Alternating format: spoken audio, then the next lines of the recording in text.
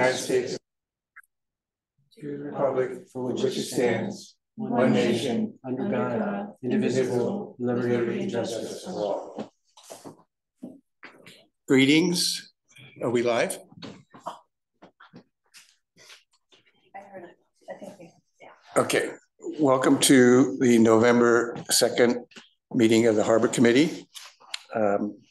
Present right now is Herb Samble and Hillary Thayer. I think that we don't know who's on. Chick is coming on. Chick is here. We have Brant Reiner from Nelson Pope Voorhees, Elizabeth Vale, and Carrie Carapy as our secretary and producer.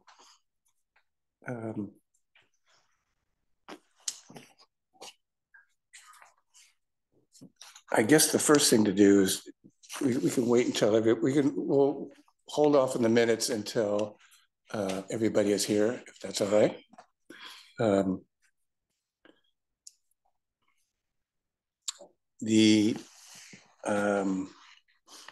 Should we have a public open to any public questions before we go to discussion items, etc.? It's up to you. Yeah, let's do that first. Is there anybody in the public that would like to speak about any? Yes, please come up. Wanted a chance to say hello. My name is Jim. I've recently taken on the manager position at the Sag Harbor Yacht Yard. Just wanted to come in and say hello to everybody and put a face to the name and tell you that we're planning on keeping things the exact same and just keep a clean running marina down there. Great. Yeah. Hey, what's your last name? Scheel, S-C-H-E-E-L. What's going on with the bait shop? What's going to happen in there? That was something that went on, from what I understand, before Acme purchased the marina. That was something between Louis Brion and Herman. And we tried getting him to stay, but he already signed a lease with his new place. I want him to stay, and we're trying to get him to stay. But in the meantime, we're working on getting bait and some tackle gear down there for the local fishermen who pull in every day looking. So, yeah. Well, great. Thank you for introducing yourself. Good luck here. You've got a great facility. Yeah, we're working on cleaning it up a little more too. So, rocks and paint and so on. So, all right. All right. Great to meet you. Thank you. Good luck with everything. That's good to know. That's very good. Is there anybody else that has any public comments that they would like to make? Are you saying you want to discuss what's on the agenda now? No, prior to the agenda. Right. Yeah.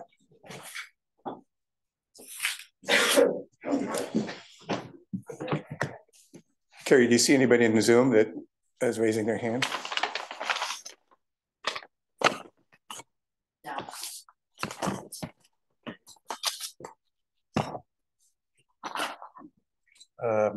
So we are going to switch a little bit. I guess what, before we go to old business, we're going to do, is it Brian, is this 100 Glover, is this the one? Okay, so for the first discussion item, 100 Glover Street.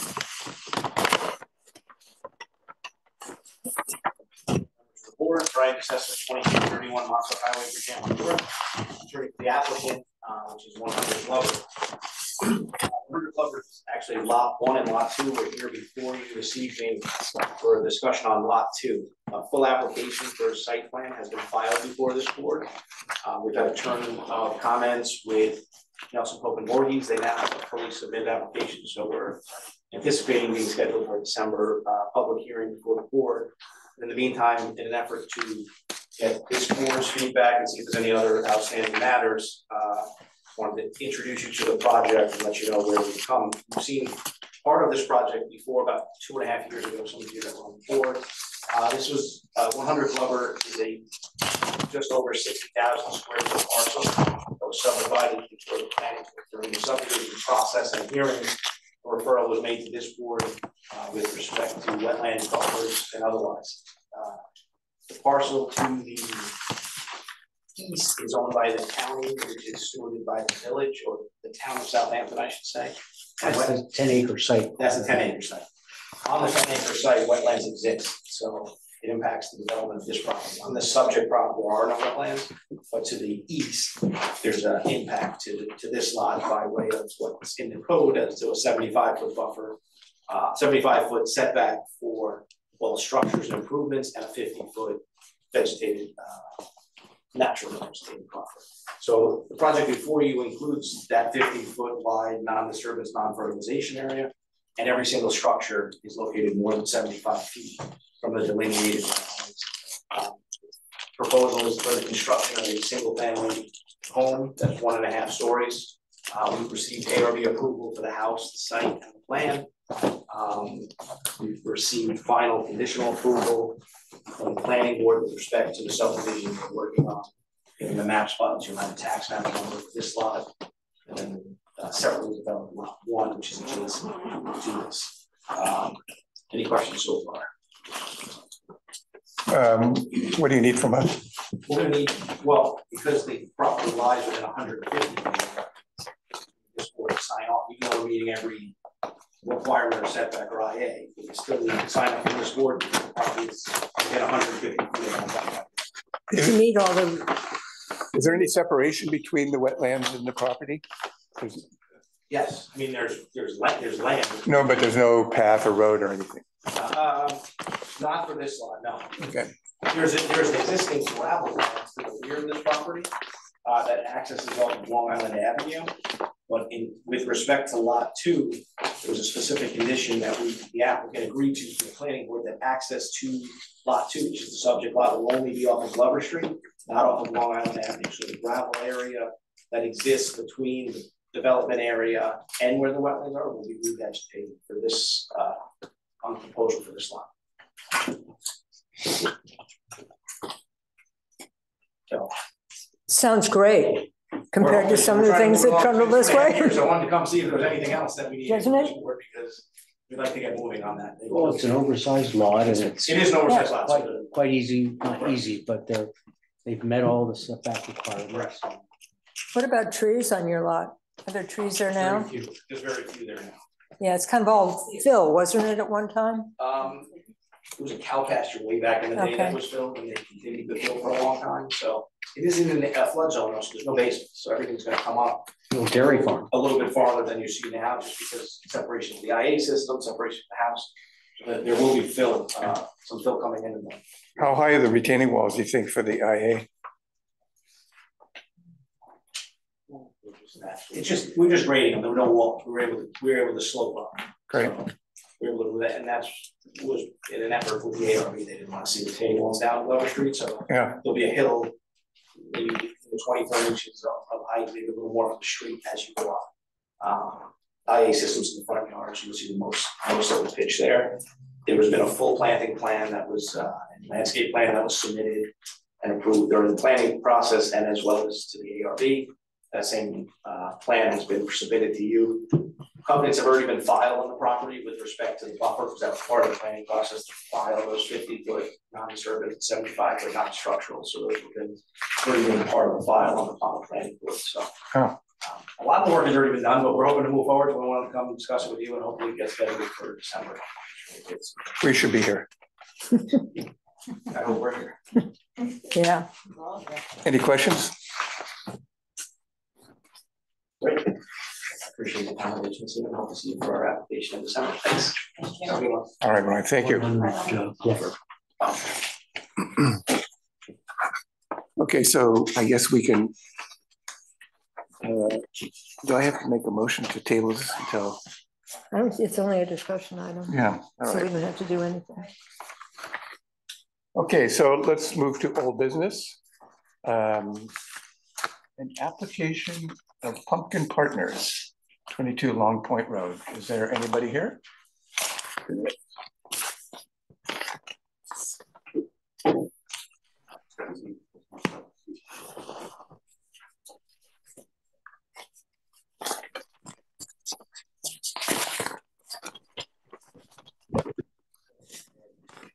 Yeah. This is just a copy of the presentation I'm going to be giving you. Information, it's just giving you the same information in a summary form. It's helpful. I appreciate that. Thank you. Thank you. My file is pretty big on this one. Mhm. Yours too, I would imagine. Yes. Yeah, it's how much of it do you carry to every meeting? It's a. There's a certain amount that I carry, and then there's a certain amount I bring just a digital copy.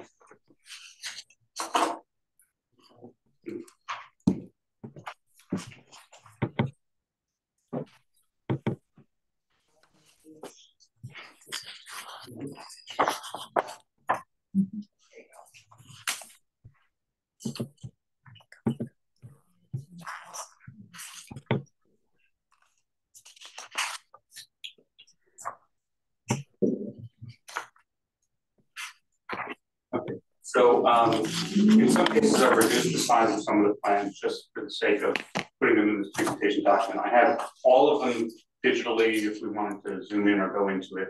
But right now I'm just, the purpose of this, since we've gone through a number of changes and been some time since I've actually presented kind of the full project, I'm going to go through a summary of that. I would ask that one of the benefits of having this is that you can make notes on each individual slide as we go through it. So I would ask that just for the sake of being able to go through it, if you can maybe pull most of the questions until the end. So thank you. Can you see this? Mm-hmm. Yeah. I can see Chick better. Meredith. Is it possible to flip Yeah, no, or, I can make it like that. You can see it. right, Oh, I've never done that. Oh, but then the audience can't see it. Can we put it on both screens? No. Just check. No. This is fine. Yeah, as long as the audience doesn't want to see it. Okay. So this is the continuing application for Pumpkin Partners LLC at 22 Long Point Road.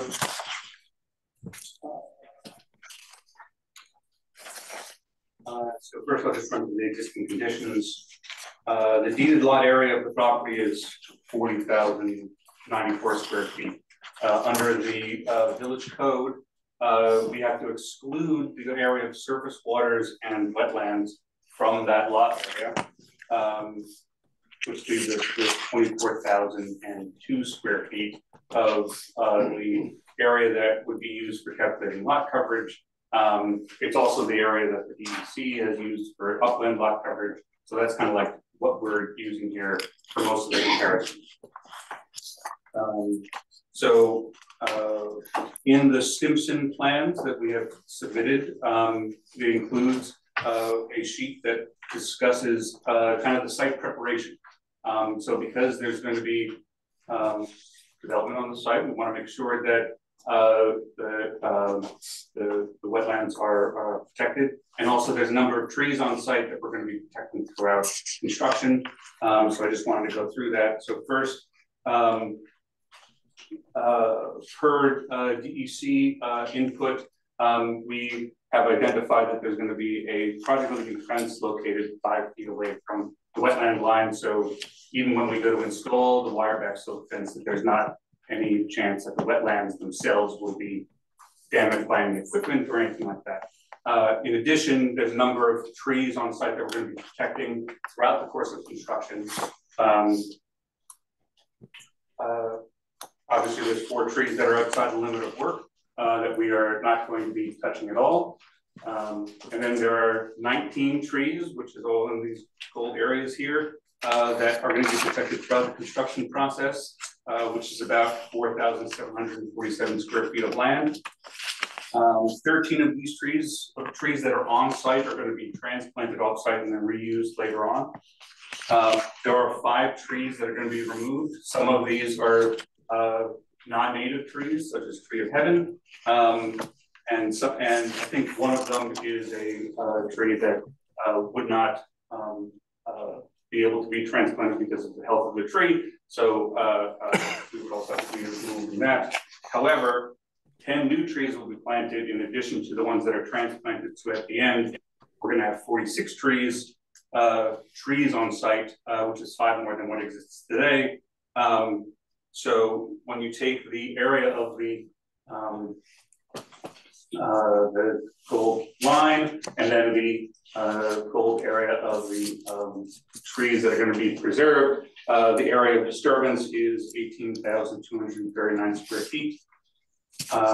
And because of the erosion control fencing and the measures, in addition to the Rayner, we have also submitted a construction protocol report by the Rayner Group that will sufficiently, that provides the village with a detailed discussion of how construction will go on throughout the course of the project, and also tell the contractor how it should be going through the course of construction. And Nelson Voorhees has reviewed that. So we're just trying to put as many things in place to help to protect the site throughout construction, so that construction doesn't wind up being a source of a potential adverse impact. And to that point, I just wanted to note that under section 285(9)(d)(4)(a), which I note in the upper left-hand corner here, we've incorporated erosion, sedimentation, and runoff controls to minimize non-point source pollution. That's one of the standards that we have to meet when we can't meet the recommended setbacks under chapter 285. So regarding the proposed site plan, we are proposing a house with a 1,200 square foot footprint. It's a 2-story house. There is a 120 square foot second story covered balcony off of the north side of the house. Sorry. We have 1,440 square feet of gravel pathways around the site, and a 1,049 square foot reinforced turf parking area. The IAOWTS, the treatment tank itself will be 36 feet from wetlands. The leaching field will be 33 feet from wetlands. However, both of those, which I have indicated here, this is the site plan by DVB. The site plan has the 100-foot surface water setback on it. However, in this and on your copy, I have highlighted them because they kind of got lost in all of the other information that is on here. So I'm just highlighting the fact that the septic system is 100 feet from surface waters. In order to install the septic system and the drainage system for the house, that requires 530 cubic yards of fill. There's an additional 310 in order to make sure that the slopes that come down from those areas, in order to lift the septic system and the drainage system above groundwater properly. We just don't want there to be a wall or a steep slope that goes around those. So the other slope, the other amount of fill is to gently slope it down from there. And in addition, there is a non-disturbance non-fertilization buffer, which we are showing, which is 14,321 square feet. This number, per input and comments from Nelson Voorhees, was updated to remove the area of the path that goes to the water. So I just wanted to make sure that you know what that number is. So say again what that number? 14,321 square feet.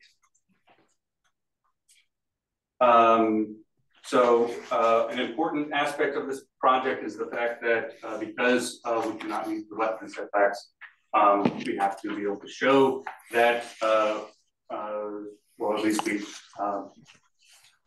in speaking with the DEC and with this board, we have to show the minimum practical alternative. The minimum practical alternative, in our view, would be one that meets zoning setbacks, however, would be have the minimum habitable floor area under zoning. There are a few things about that which we've gone over. I'll go over it again. The minimum habitable area of a single-family residence under zoning is 800 square feet, measured to the interior wall of the house. And I've confirmed that with the building inspector. Because this is in a FEMA flood zone, we need to include area within the footprint of the house for mechanical equipment. We can use up to 200 square feet of that based on the code. On the first floor, we are only using 125 feet of that. The habitable floor area on the first floor is 816 square feet.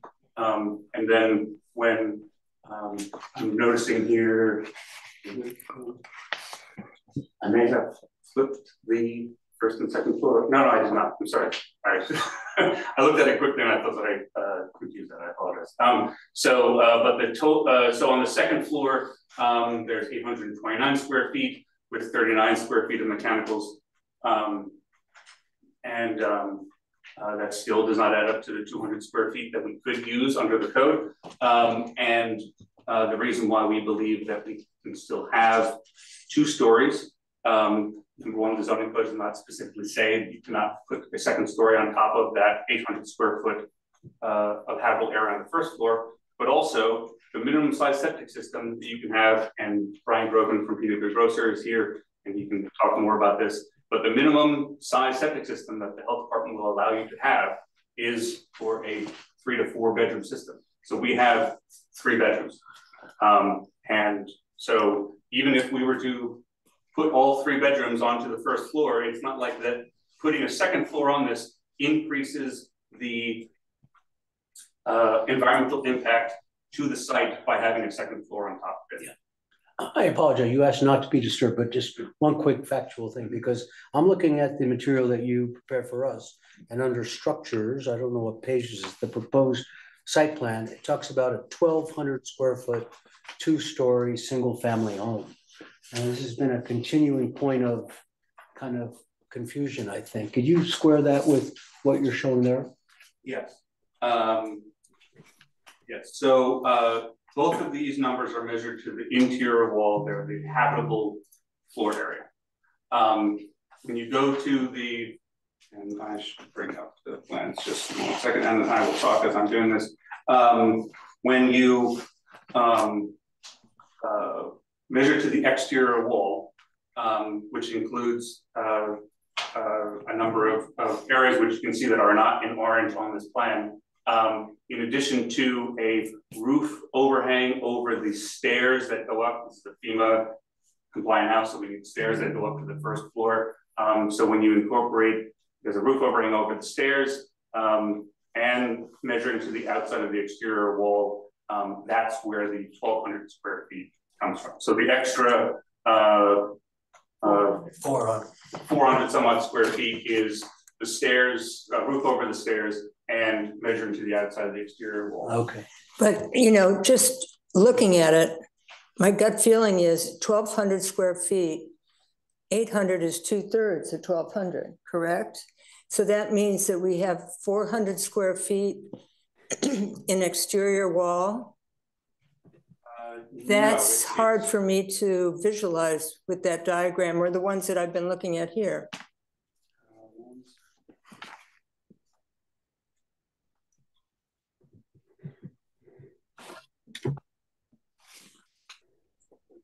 So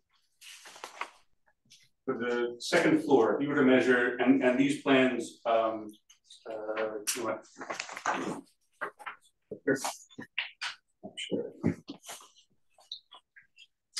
with me, and I'll bring up the plan. There's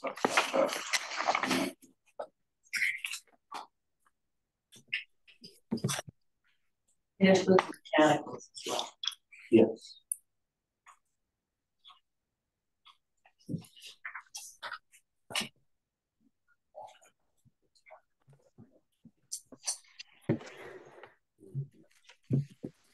It's 800 on the number.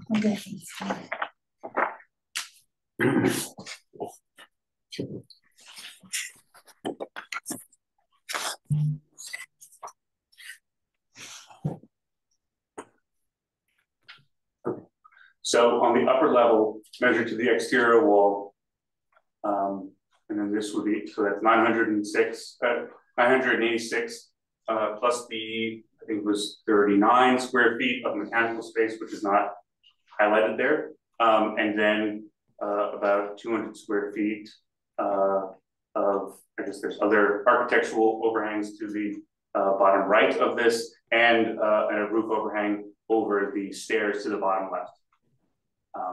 And So that's where the other area. Got it. I don't know, it still doesn't look like, just looking at it, I believe your numbers, but I'm having a hard time sort of seeing that 1/3 of that total area is uninhabitable. But let's go on. Can I just, you made a statement in regards to the septic system size for 3 or 4 bedrooms. Yes. Okay, and you stated or intimated that because the septic system, the minimum was sized for 3 or 4 bedrooms, that basically it didn't make any difference how many bedrooms you had up to that amount. That's true. So the environmental impact of a single family dwelling, where does it come from? It comes from the footprint of the house. It comes from the use of the house. So if the use of the house, of a house is, it goes into the septic system. So if a septic system is going to be designed, the minimum is to 3 to 4 bedrooms, then the house will wind up having 3 bedrooms in it because that's what the septic system is designed for. So what is, I mean, that doesn't make any sense. And let me just tell you why. Are you telling me that the same number of people would live in the house whether you had 1 bedroom or 3 bedrooms? I mean, the impact on the environment is based upon the number of people. Okay, I mean, basically, it's based upon the number of people who are using the restrooms in the house, you know, per day, per night, et cetera. 3 bedrooms will accommodate 3 times as many people as 1 bedroom. 3 bedrooms will have the same will have 3 times the nitrogen output on average than a house with 1 bedroom. That's the impact. So that there's a potential impact of a 3-bedroom house to have 3 times the impact as a 1-bedroom house. Don't you have somebody testifying to this later in the presentation? yes. Why don't we let him get to that? Well, I think these systems are approved and accredited up to a certain population, which is 3 to 4 bedrooms.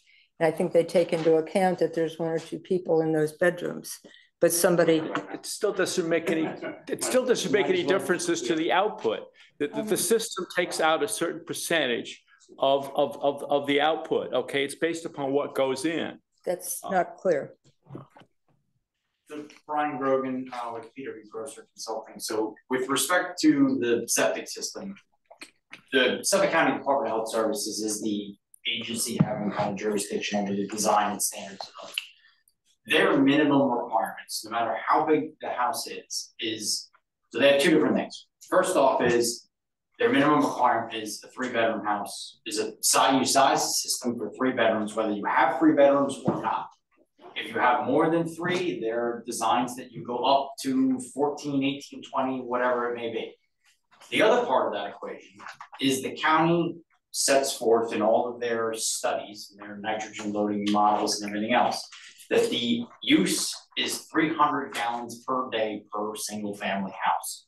And it does not differentiate based upon the number of bedrooms. It also doesn't differentiate based upon the number of people. We understand that, but that doesn't address the actual impact. We know what the standard they set is. It's clear. I mean, all of us know what that is if we're working on this for any period of time, all right? But that's not what the actual input into the environment is. It's based upon the number of people, not the size of the system. The water use between different houses is going to vary. So the input. And what does it vary by? I mean, my house has 6 people in it, and I use. The answer is it varies by the number of people. That's the point I'm trying to make. Okay, it's not the size of the system; it's the number of people. Therefore, a house that will accommodate 6 people staying overnight will have 3 times the impact of one with 2 people. That's not necessarily an accurate statement. I mean, I've seen flows with a significant number of people use less water than those with 2 people. Some people will use more than others. Some people take more showers than others. Some people pee more than others, maybe. We understand that. But in general, a house with more people is going to have more of an impact than a house with fewer people. Can you tell us how the county rates these systems? I mean, the rating, the way the systems are designed is the county says there's a flow rate of 110 gallons per bedroom, and you size it based upon that. And that's for the new IEA system. right.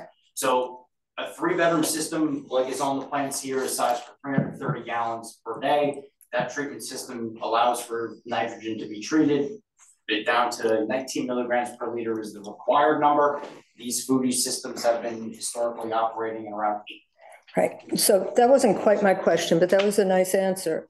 My question is whether or not these systems, whether or not you're putting through 100 gallons or 300 gallons, or not 500, because you have a 3-bedroom, you're assuming 300 gallons, right? 3 bedrooms, 110 per each, right? It's assuming 110 per each. So what I'm wondering is if they put in the first 100 gallons and then people go away for the last half of the month, and they never use more than 100 gallons, I think that the system, as I understand it, no matter how much goes into it, it's going to reduce the nitrogen to a certain measurable impact.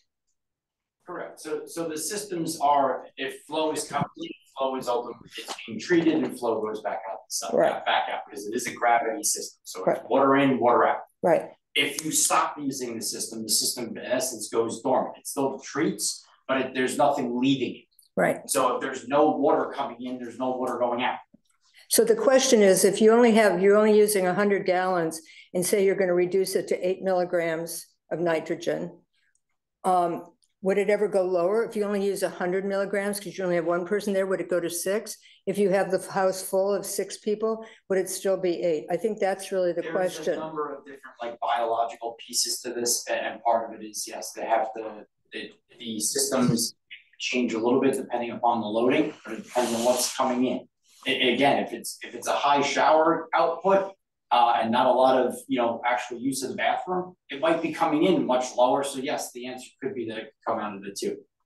Again, they have sampling from some of these that yes, they are down in 2s or 3s. Some are up at 11 or 12. It all kind of depends on what's coming in, but nobody can really predict that on a routine basis, because it does vary a little bit per person, per habit. But that's why the county uses numbers like they pick. Everything is 300 gallons. That's the number that everybody uses. Even in the nitrogen modeling report that we did and the one that the county did, either through LINAP or for the sub-watersheds management plan, uses the same assumptions, such that that's how you could model it, because everything is, if we went into that many variables, we would never have an answer. So yes, there is a little bit of a difference, but again, this system will treat the nitrogen, and it's sized and in accordance with that. The only point I'm trying to make is the statement that was made was based about the size of the system determining the amount, and it's not. More people, there'll be more of a nitrogen output in general. Okay, now different people is going to differ, but we know that the more people, more of an output. Quite simple. That's not what was presented, and that's just all I want to clarify. Okay, so let's continue on. You don't disagree with that, right? I do. I do. I mean, Explain. Because again, it goes down to what. So for instance, I have 6 people in my house. I have 4 children. My boss it's him and his wife. He uses more water on a routine basis than I do. So it all depends on what your habits are. Who are you working? We're not talking about the amount of we're not talking about the amount of water. We're talking about the amount of nitrogen. Which is not based upon the amount of water. You don't create that from taking a shower, for instance. Okay. Again, it all depends on your habits. Do you work from home? Do you leave the house? Are you out of the house more hours a day than you're in it? Well, I also think so. You're going to disagree that more people will not have more of an impact than a fewer number of people. Okay, fine. That's your position. Go ahead. That's your position. I respect that. Go ahead. Doesn't make any sense, but that's. Marianne, you have a point?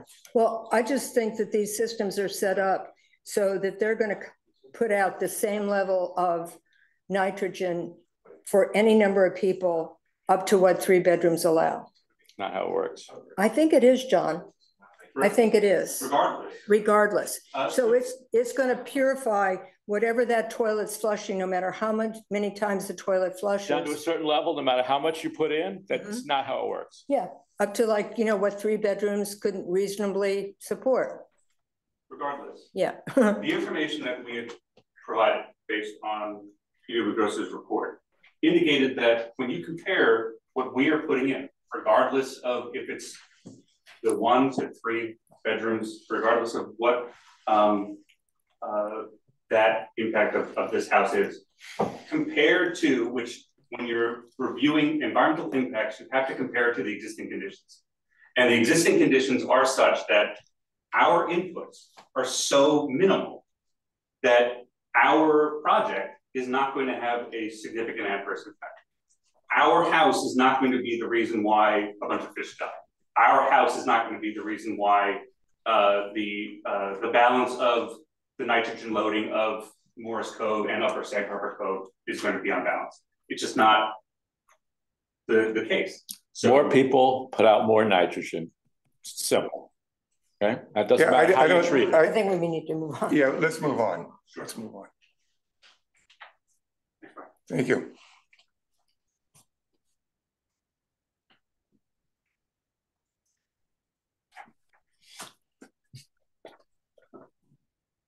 So in addition to the non-disturbance, non-fertilization buffer, we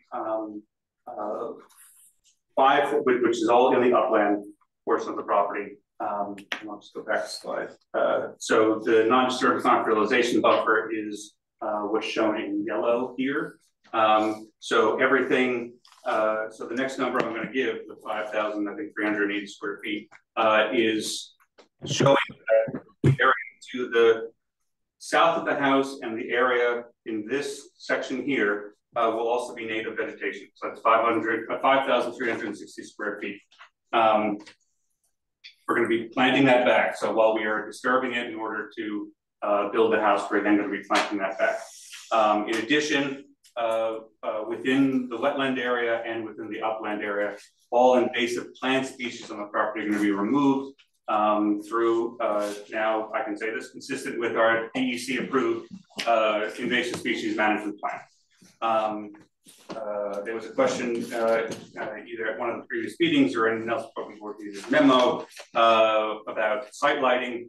So I can just say that site lighting is going to be limited to within the stairs of the house. There's going to be lights like in the treads that won't be projecting outwards.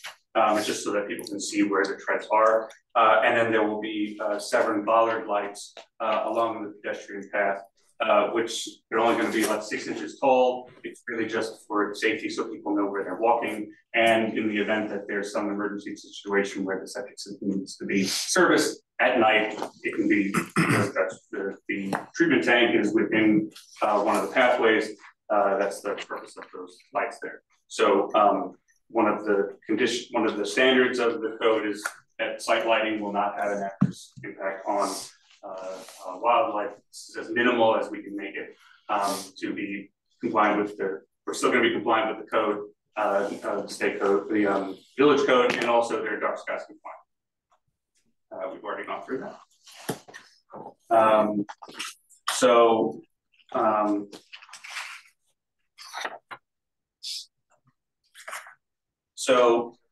under, it's clear that we do not meet the recommended setbacks of the code. However, under section 285-9D of the Village Wetlands chapter, projects that don't satisfy the standards, the approving authority, so you guys shall consider imposing less than recommended setbacks if, after evaluation of documentation submitted by the applicant, that there's certain requirements are met.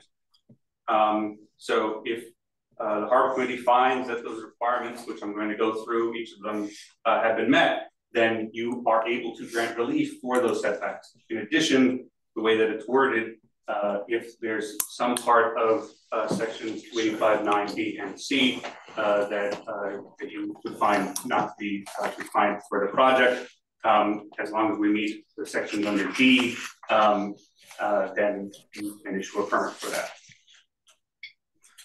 So the first section, 9D1, if the approving authority determines that the applicant has demonstrated that there are no practical alternatives which meet the standards set forth in 285-9A, practical alternatives that meet the standards are presumed to be available unless that I clearly demonstrate otherwise.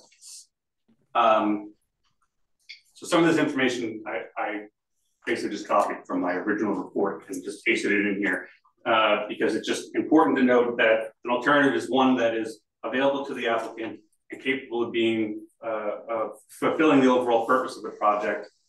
The purpose of this project is to construct a single-family residence.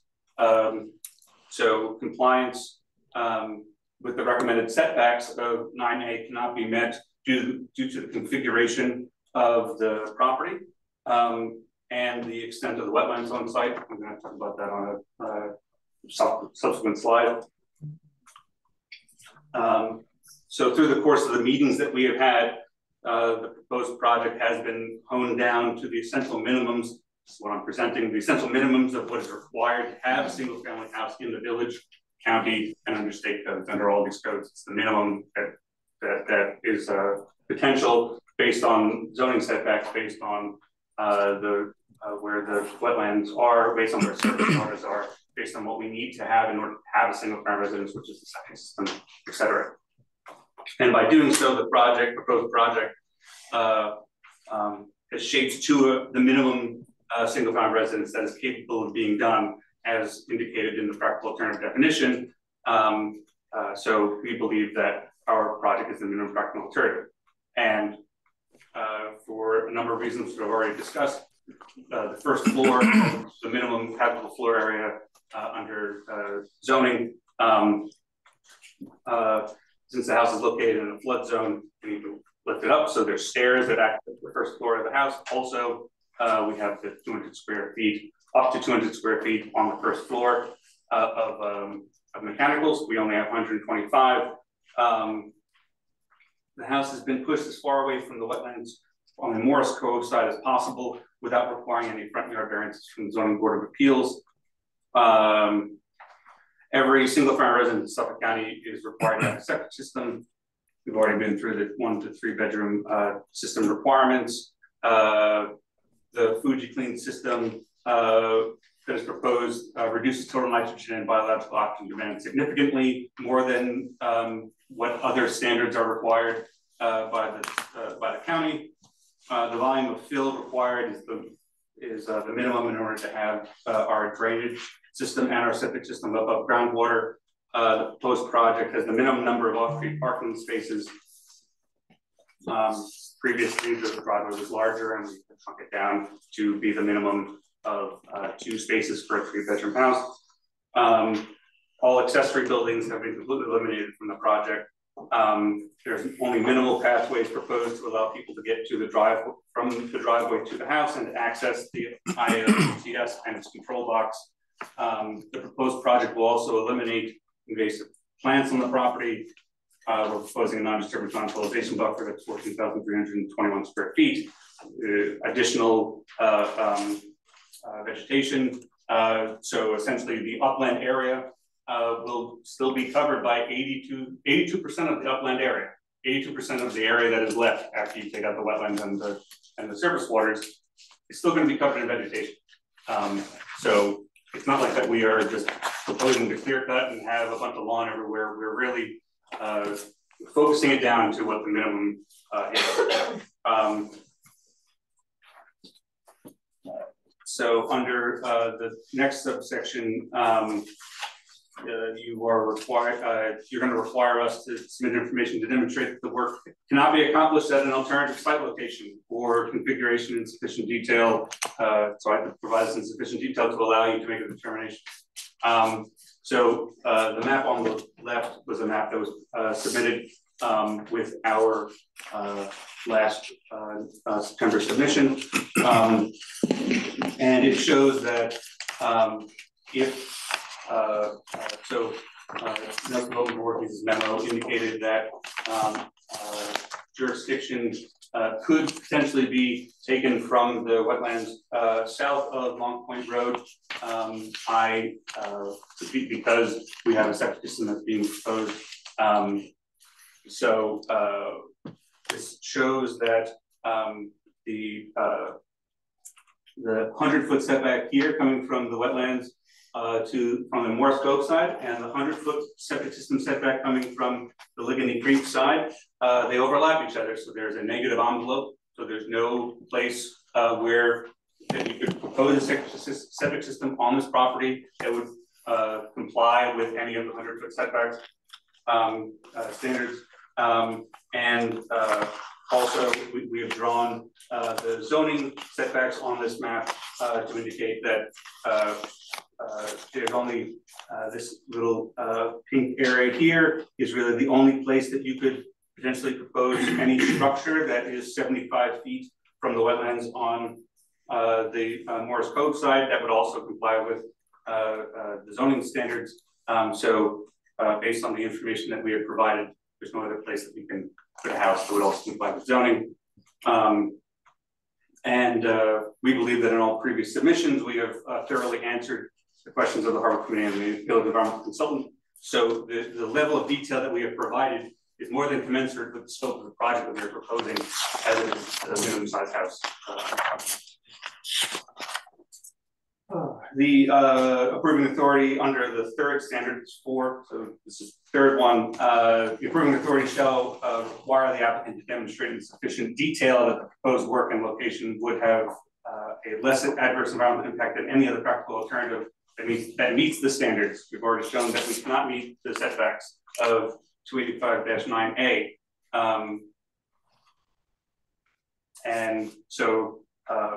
In addition to not being able to meet the setbacks and having the minimum size, I've already covered this, but again, the amount of vegetation that we're proposing is 82% of the upland, and we're taking out all invasive species. So we're not just proposing to build a house here, we're proposing to be a good steward of the land that is left afterwards. So the entire project kind of in scope. It's not just a house, it's also the other good things that are going along with it. So these environmentally beneficial factors must be considered. Under 285-9D4, you may consider imposing less than the recommended setbacks based on there's another 4 substandards here. So under subsection A, a buffer zone of an overall width equivalent to the minimum required buffer zones that meet the 285-9A turf fertilizer pesticides, so the 50-foot setback. We would have to show that we provide the equivalent protection to the wetland or partial relief of the minimum buffer requirements is both reasonable and sufficient to justify the lesser and overall average. So the number of 14,321 square feet, we were asked to remove the area of the walkway that goes to the water from that area. With that walkway in it, we would have an equivalent of 50 foot of buffer. This is only the area that we are proposing to be under a covenanted buffer. However, again, there's an additional 5,360 square feet of native vegetation that's on the property. So we believe that is sufficient to meet the standard. It's not like that the pathway to the water is going to have some significant impact. I understand why we should consider it outside of the buffer, but it's still part of the buffer. It's not like we can build anything in there. So I think it's still consistent with this. Why don't you consider it part of why don't you just make it part of the buffer? Just take a path up of. No, you said you had additional vegetation, which was equivalent to a buffer. And I'm asking why don't you just make it part of the buffer? Because at this point, we believe that we have given enough for the proposed project. Well, wouldn't it give additional protections in terms of environmental protections if it was considered part of the buffer in terms of restrictions on what could be done on that area? I am not sure if an additional 200 some odd square feet of native vegetation to be placed under a covenant would add anything else to the protection of this property when we cannot we cannot do anything else to this property without coming back to this board for a permit. We have included in our invasive species mitigation plan, which is going to be something that's approved by this board, if you go that far, that no fertilizers will be used on the rest of this project on this property. We do not plan on using fertilizers. So if the intent is to prevent people from having fertilizers, then we've already said that we're going to do that. So would you consider making the rest of that vegetative area part of the buffer? Yes or no? I would not know. The answer is no. The answer is no. Okay.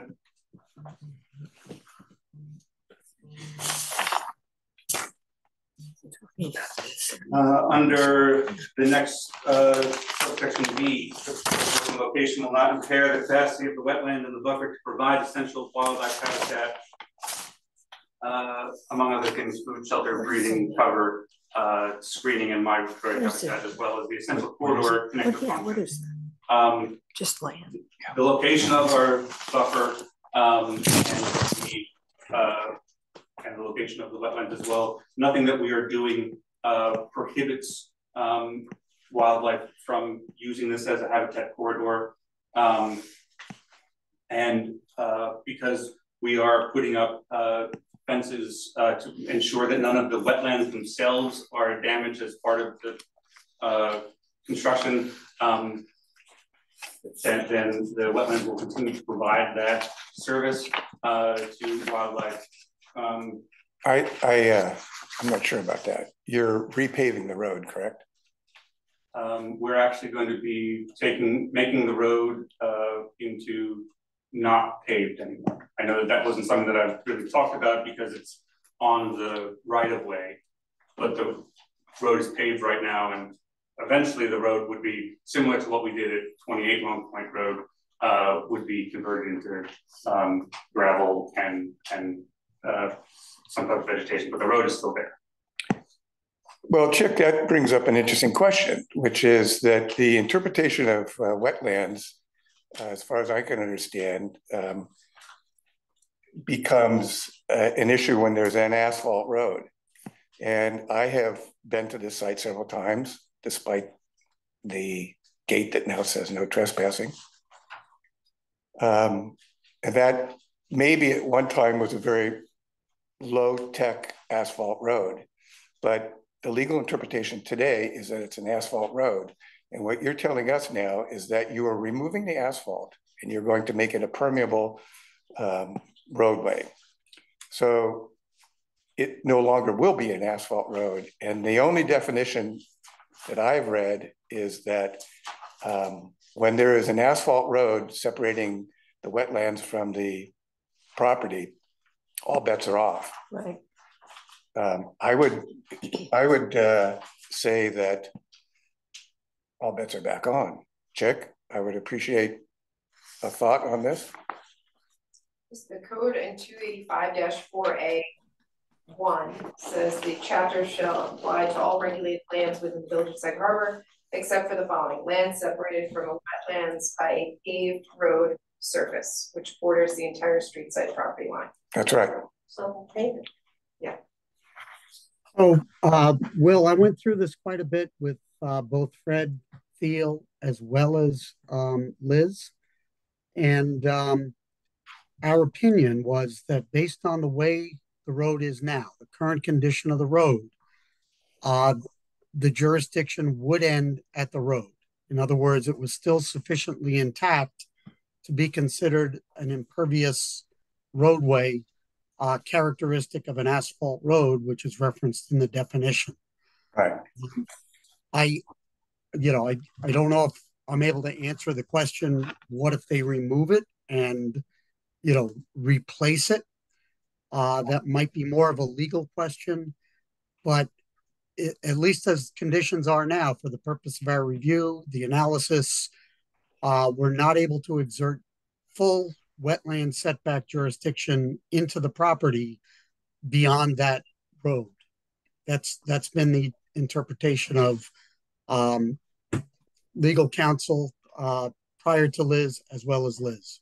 Right, that I remember. So Michael, you might want to revisit this because in this conversation, your attorney just said, then we'll pave it.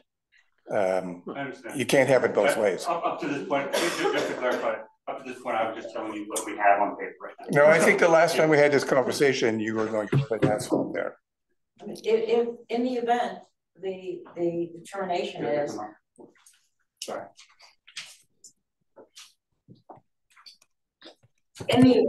Your name? Mary Jane Assato, Burke Flanagan Assato, 21 South Main Street for the applicant. It seems that discussions have been had between your environmental consultant as well as previous council and existing council that this road has to be paved. Otherwise, wetlands jurisdiction will come from the other side. Right. Based on that, we're going to relay this to the client, and he will have to maintain the road in its existing condition, which means, you know, it may not be, it can't be taken out.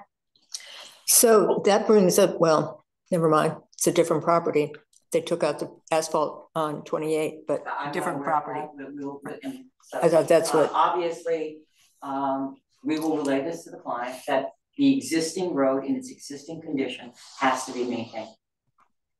Well, we're not saying that yet. I mean, just hold on a second. Chick, are you, what is your opinion? I mean, what is there some detriment to having a pervious road? In other words, as I see this, we have to look at the situation as it is now. If it's right now, if it's a paved road, we all agree it's a paved road, then that's where the jurisdiction, ends in terms of, for this purpose. We could certainly agree that in the future, as part of this project, you're going to make it into a pervious gravel road. That's not going to change the jurisdiction as of this point in time. If it's an improvement to go to a gravel road, then there's no reason why not to do that. Is that correct? No, I doubt the applicant would be willing to do that if it's going to change the jurisdiction in the future to the other properties on this road, right? I mean, that seems. Well, there's a little bit of confusion about each property and each roadway from right all the way out the end of the peninsula, and we know that the applicant owns some of the other properties. So at some point, it behooves everybody to be on the same page about what that road may or may not be. And I think that we need to communicate that in a large way and not just pretend that this is not contiguous to adjacent properties. However you can do that, that needs to be clarified. Liz, remind me what the setback is for zoning purposes from a paved road or even a pervious road from a structure. Is it 30 feet? For zoning is 30. If it's the rear yard or the front yard. Front yard's 30 feet, right? Yeah. This is a rear yard. Pull it up. Yeah, because they make the water side is the front yard. And 30 So feet is the back. I think it might be the same. 35 and 30. Yes. It's the principal building setback is 40 feet. from the right of way. The From front yard Point Road. requirement is 35. The 35. rear is 30. The front is 35. Yeah. R20. Yeah. So you. but this is the back. Right, so. This is do we all agree that this is the backyard that's Right, facing this the is road? the backyard. The rear yard is 30. That's the requirement. Okay. And so how there- far is this house off of the road as 30. it is right now? 30? Yes. Yeah, it's 30. What I was asking, Chick, was environmentally, in this circumstance, I mean, what's better to have a paved road or a gravel road? If you understand what I mean, is there a situation where with a gravel road, you're going to have runoff going through the gravel so that it's better to have a paved road, or You're still gonna get a lot of runoff off an asphalt road, even more. Well, you get More. you get rain off the top of it. I say what's preferable in this circumstances for the The road is really outside of your jurisdiction. Right. I mean, you're looking at the property. That's your jurisdiction. What's being done on the property. Right. Not the road. Well, I understand that the property goes to the middle of the road. No, they own all the way through. Lot area purposes and what's before this board, that's your lot. That's what's before the board. The proposed construction of the house on this residential parcel. Yeah, what is shown on the. But it includes property on the other side of the road as well, all the way to the water, right? Yeah, it does. It does not. No. So this property extends to the north end of Long Point Road, the right of way. And we have up to this point proposed work within the right of way, but the right of way only goes to just before the wetlands, about I don't know, maybe like 5 feet from the wetlands line. So it does not go all the way to the water on the other side. Yeah. When the subdivision map was filed, there was area on the other side. It's gone now? That of the road. Okay. And basically, that is mostly gone.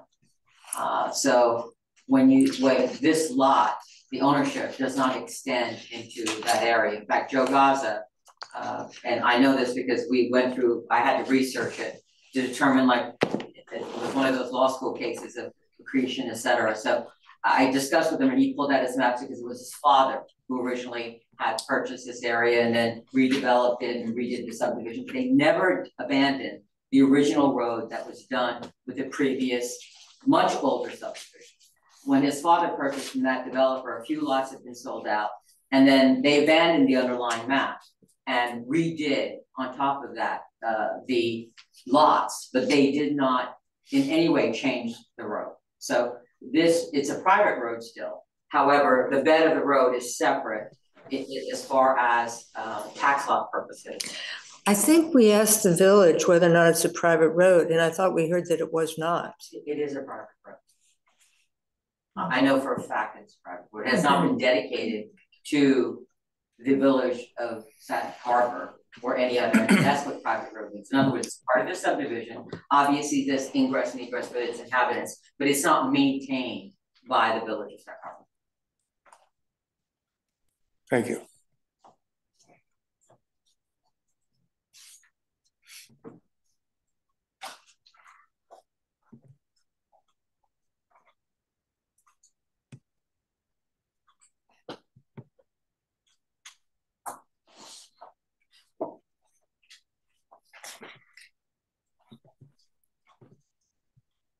I don't remember where we were.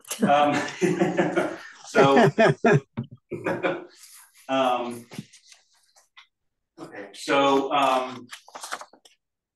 tell us where you are. The pages aren't numbered, but sure. So the proposed house. I believe that we believe that that providing the buffer and protecting the wetlands in the way that we are doing so, and the invasive species mitigation that we're including will help to ensure that this property stays, that portion of the property, more than 89.2% of the property will continue to be vegetation. And that goes to, that's the entire deeded lot area here, because we're talking about essential wildlife habitat here. So talking about the entire deeded, everything from the water down to the right of way, 89.2% of that is going to be vegetation. So it will continue to be essential wildlife habitat and follow the characteristics of that, including providing essential corridors and connective functions, et cetera. And as I've said before, we're not proposing to use any fertilizer, herbicide, fungicides, et cetera, anywhere on the property. Therefore, the entire property will act as a buffer, even if we're not proposing to put the entire area of vegetation under a cover.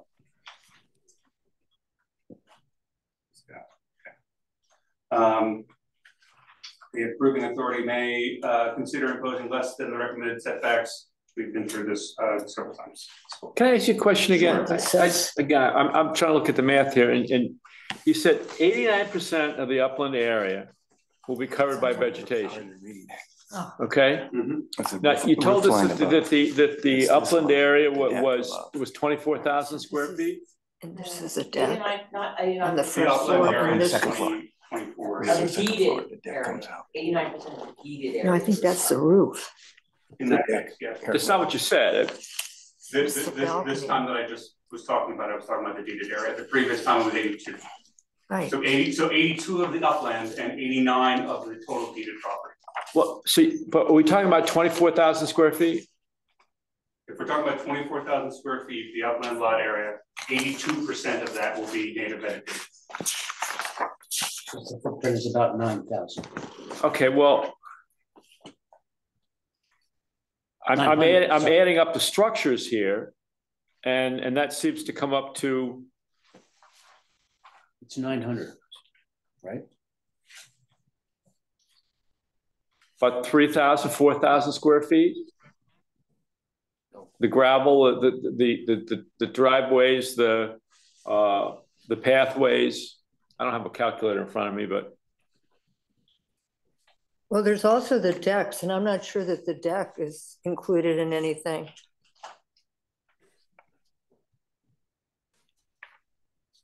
The deck was another 120 square feet. Well, it looks bigger than that, but maybe not. Another 120 square feet for this deck that's out there.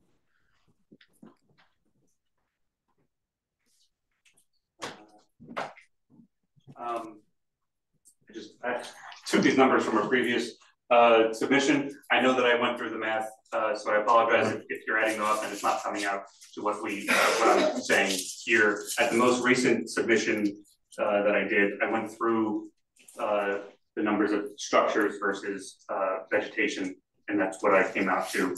I can.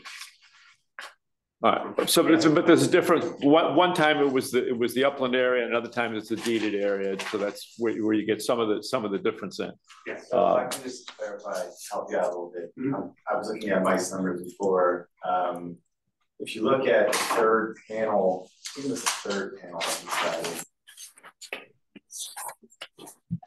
Yeah, it's the third panel called the third side panel. His numbers are here, so just increase the total. But if you add up 1,200 square feet, 120 square feet, 1,440 square feet, 522 square feet, and 1,049 square feet, that total is 4,331 square feet of total improved areas. That includes the pathways, the house, the overhang. I'm not sure it includes the deck though. Yeah, it does. It says 120. I'll go through them. 1,200 square feet of total two-story single-family dwelling. So 120 square feet of second. No, I see that. I'm looking at that, but maybe I don't understand these floor plans because on the first floor it looks like there's a deck out to one side. Is that not true? I was assuming that that's the 120 square feet. Yes. So it says a second-story covered balcony. Yes, that's 120 square feet. That's second floor, but what about on the first floor? It looks like there's a deck or the roof. That's just the roof coverage? Yeah. We're talking about coverage. So again, I'm sorry, I just want to get this point across. Right.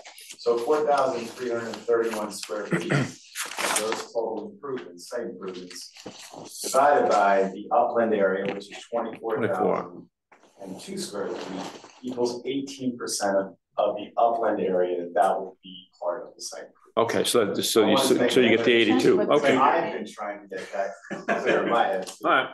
So that's where the upland area versus the deeded area. The upland area is basically almost half of the site because the rest of it is consumed by wetlands. Yeah. Right.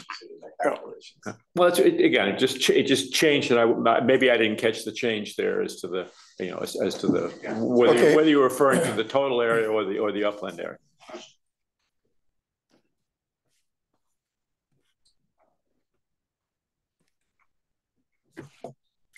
So did some of these gravel pathways go away?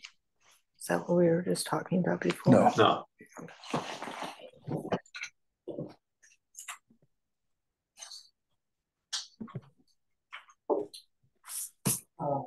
as I had noted before, under subsection C of this section indicates that we have to, that the proposed working location will not impair wetlands and surface water quality by, we need to incorporate erosion, sedimentation, and runoff controls both during and after construction. We have done so. And then we have to provide mitigation measures to implement in order to show that we're protecting and enhancing the benefits of the wetlands. I've been through all of that many times. The things that we are proposing as mitigation measures, including making sure that the house is the minimum size under zoning, all of the vegetation we're proposing, invasive species mitigation plan, etc. Based on our presentation here and the items that we have submitted, we believe that we meet each of the standards under section 285-9D, which provides the Harbor Committee with sufficient information in order to issue a permit based on the information that we have provided, which is what the code requires us to do. So now, if you have more questions, we can go through anything. Well, only that it says we can consider granting a permit. It doesn't say we have to grant a permit. Right. Correct? You never have to grant a permit. I understand it, but I'm just to make this clear. It says consider. It doesn't say that we have to grant a permit. And I think that one of the things that we do consider is the sensitivity of the area that could be affected, including the wetlands and the surface waters. And we have a very, in this case, a very environmental sensitive area. And I'm going to ask Liz, I think I asked you this earlier and I'm not sure I got an answer, but are there reports of Dr. Gobler that have been done for the village on the water quality testing on the areas on both sides of this property? Are they part of the record here? Well, they haven't been submitted by the applicant, but I don't know if the Nelson Pope Voorhees has submitted them to the record. They would have to. I would ask that they be made part of the record with whatever we have to do that, because I think that those test results of that area are significant. And are something that the committee has to look at when they're considering whether to grant a permit to an applicant that doesn't meet the standards. Mm-hmm. Okay. And this goes back to your statement as to what impact one house would have.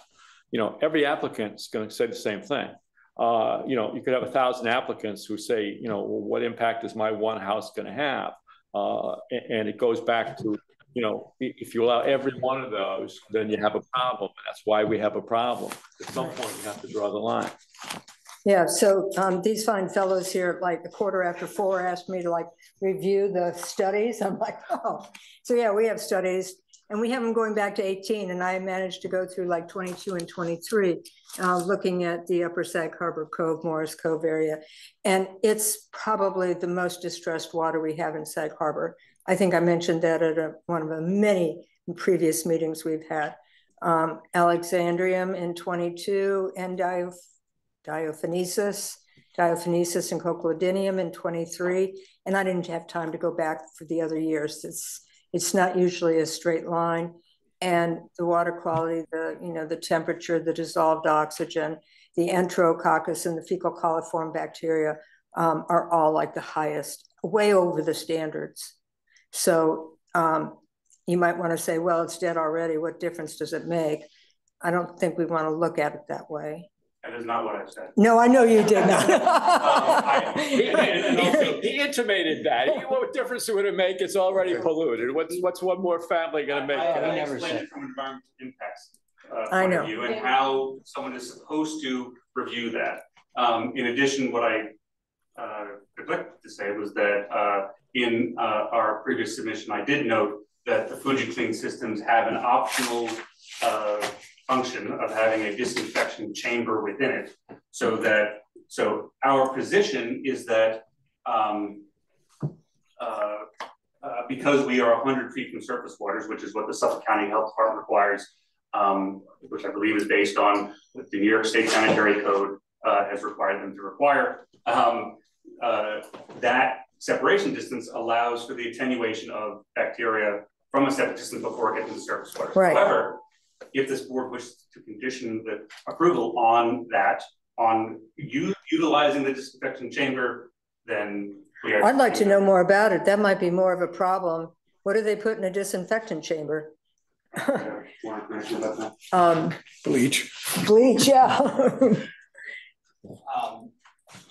Yeah, the Fuji Clean disinfection chamber is basically a chlorination system. Yeah. Yeah.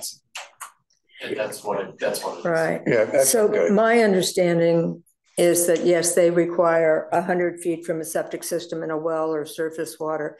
But in fact, that, you know, bacteria doesn't really go much more than 50 feet, but the nitrogen kind of runs free. So, and nothing that we can do is going to really, the amount of nitrogen that does get through the Fuji system, disinfectant isn't going to help that. No, it's not going to help. No. It's really just virus and bacteria, and typically on subsurface discharge systems, there is no requirement in the county to disinfect. Right. If it was a surface water discharge, yes. Yeah, we don't need that. Yeah. Are there other questions? I have a question. Sure. Thank you for everything. Do you have, I think we asked for more recent elevations, didn't we? I mean, you mentioned a lighting plan for the stairs. Do you have any elevations for this latest? The elevations that we had, hold on a second.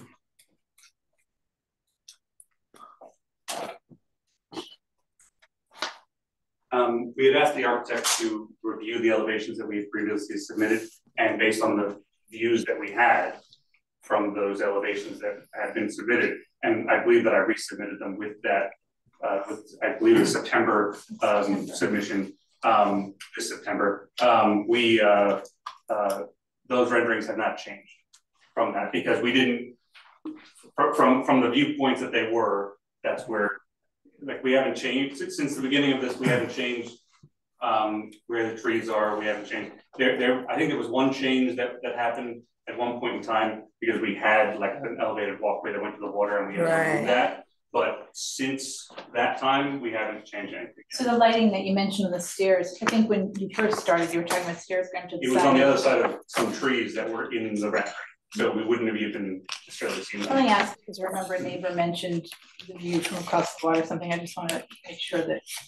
So. Oh yeah. Fine. I have all of the lighting. I'm sorry. All of the lighting that we're going to have are like only 6 inches above the ground, and it's not going to like cast any light from anywhere. And nothing from the overhang down. Nothing from the overhang. No.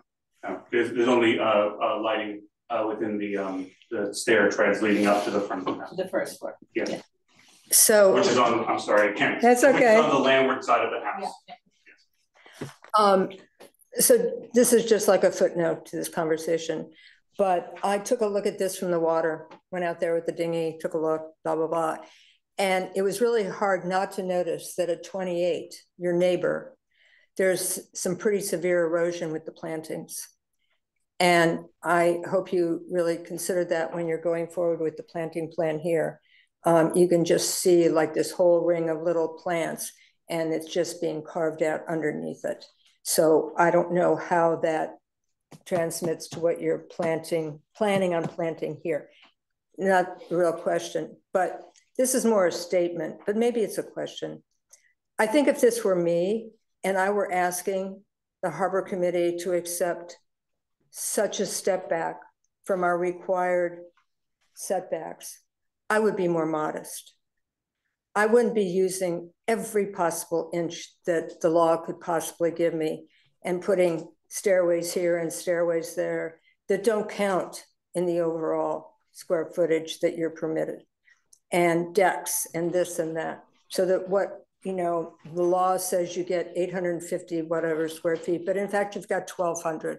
And I understand how you're doing that, and it all makes sense and it's all legal, but it kind of takes me back that when you're only giving us a 62-foot setback, that you're just going to town with whatever you can possibly get out of the law here in terms of the house.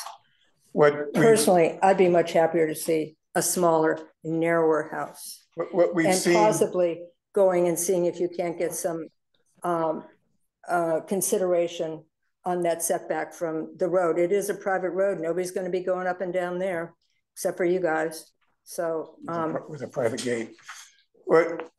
Michael, what we've seen since its inception here is the same two-story plan. And I have talked to many people about what a minimum dwelling size is in our village. It's 800 square feet. It says on the first floor.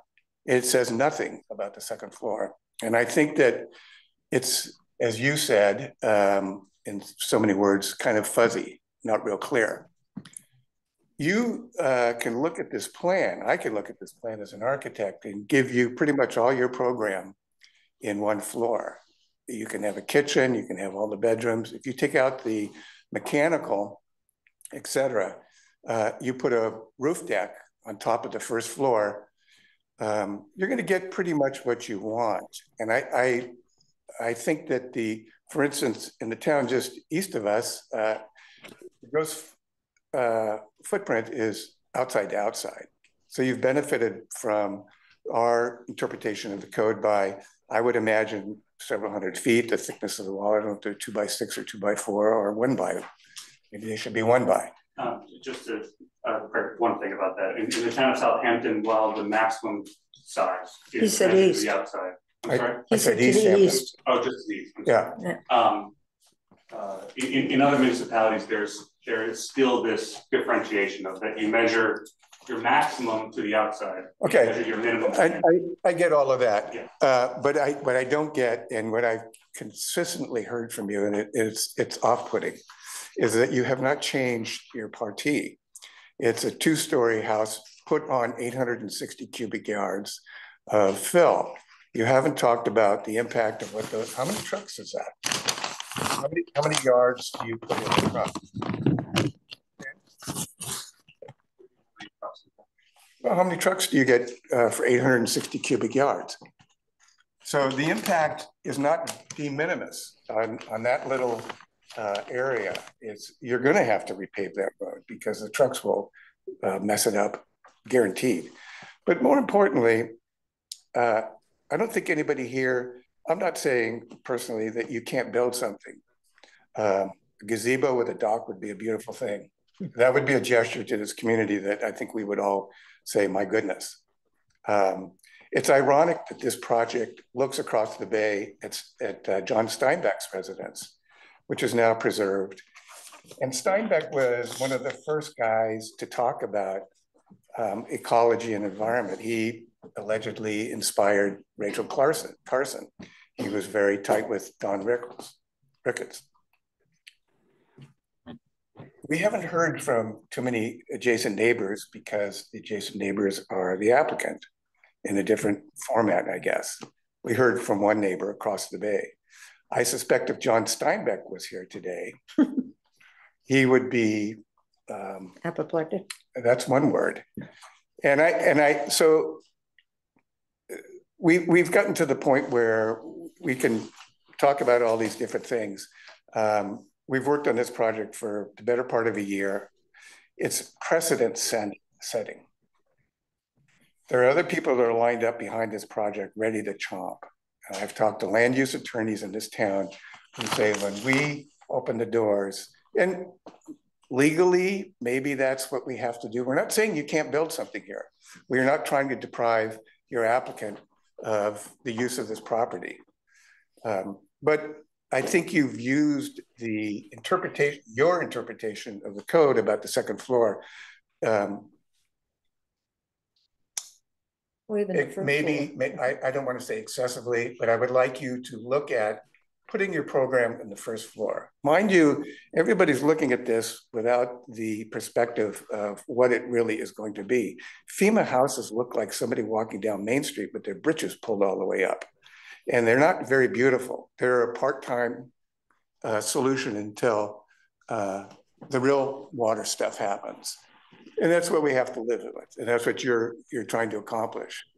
But if you take out the staircases to the second floor, if you take out the mechanical in the first floor, if you take out a lot of the excessive spaces, you can satisfy your program on one floor. You can put the roof deck there and still have that beautiful 360. You got a 360 there. That's, my goodness, what more do you need to have as a guest house? And we, you know, maybe we're not allowed to speak about it, but I will. This is not a primary residence. It's a very different ask if it was a primary residence.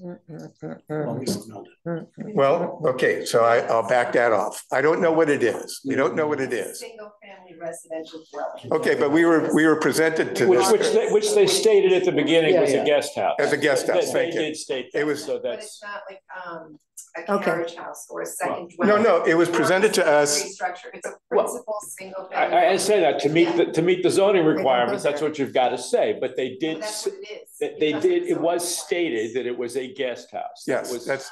Okay, but it could easily be a regular single family. Well, it has to meet the requirements for a regular single. So anyway, That's what we'll be approving. That's what yes. You presented it as a guest house. It's a single family Let's residence. not go there. That was a year ago. What I would like to suggest is that you look at that opportunity to put the program in one floor.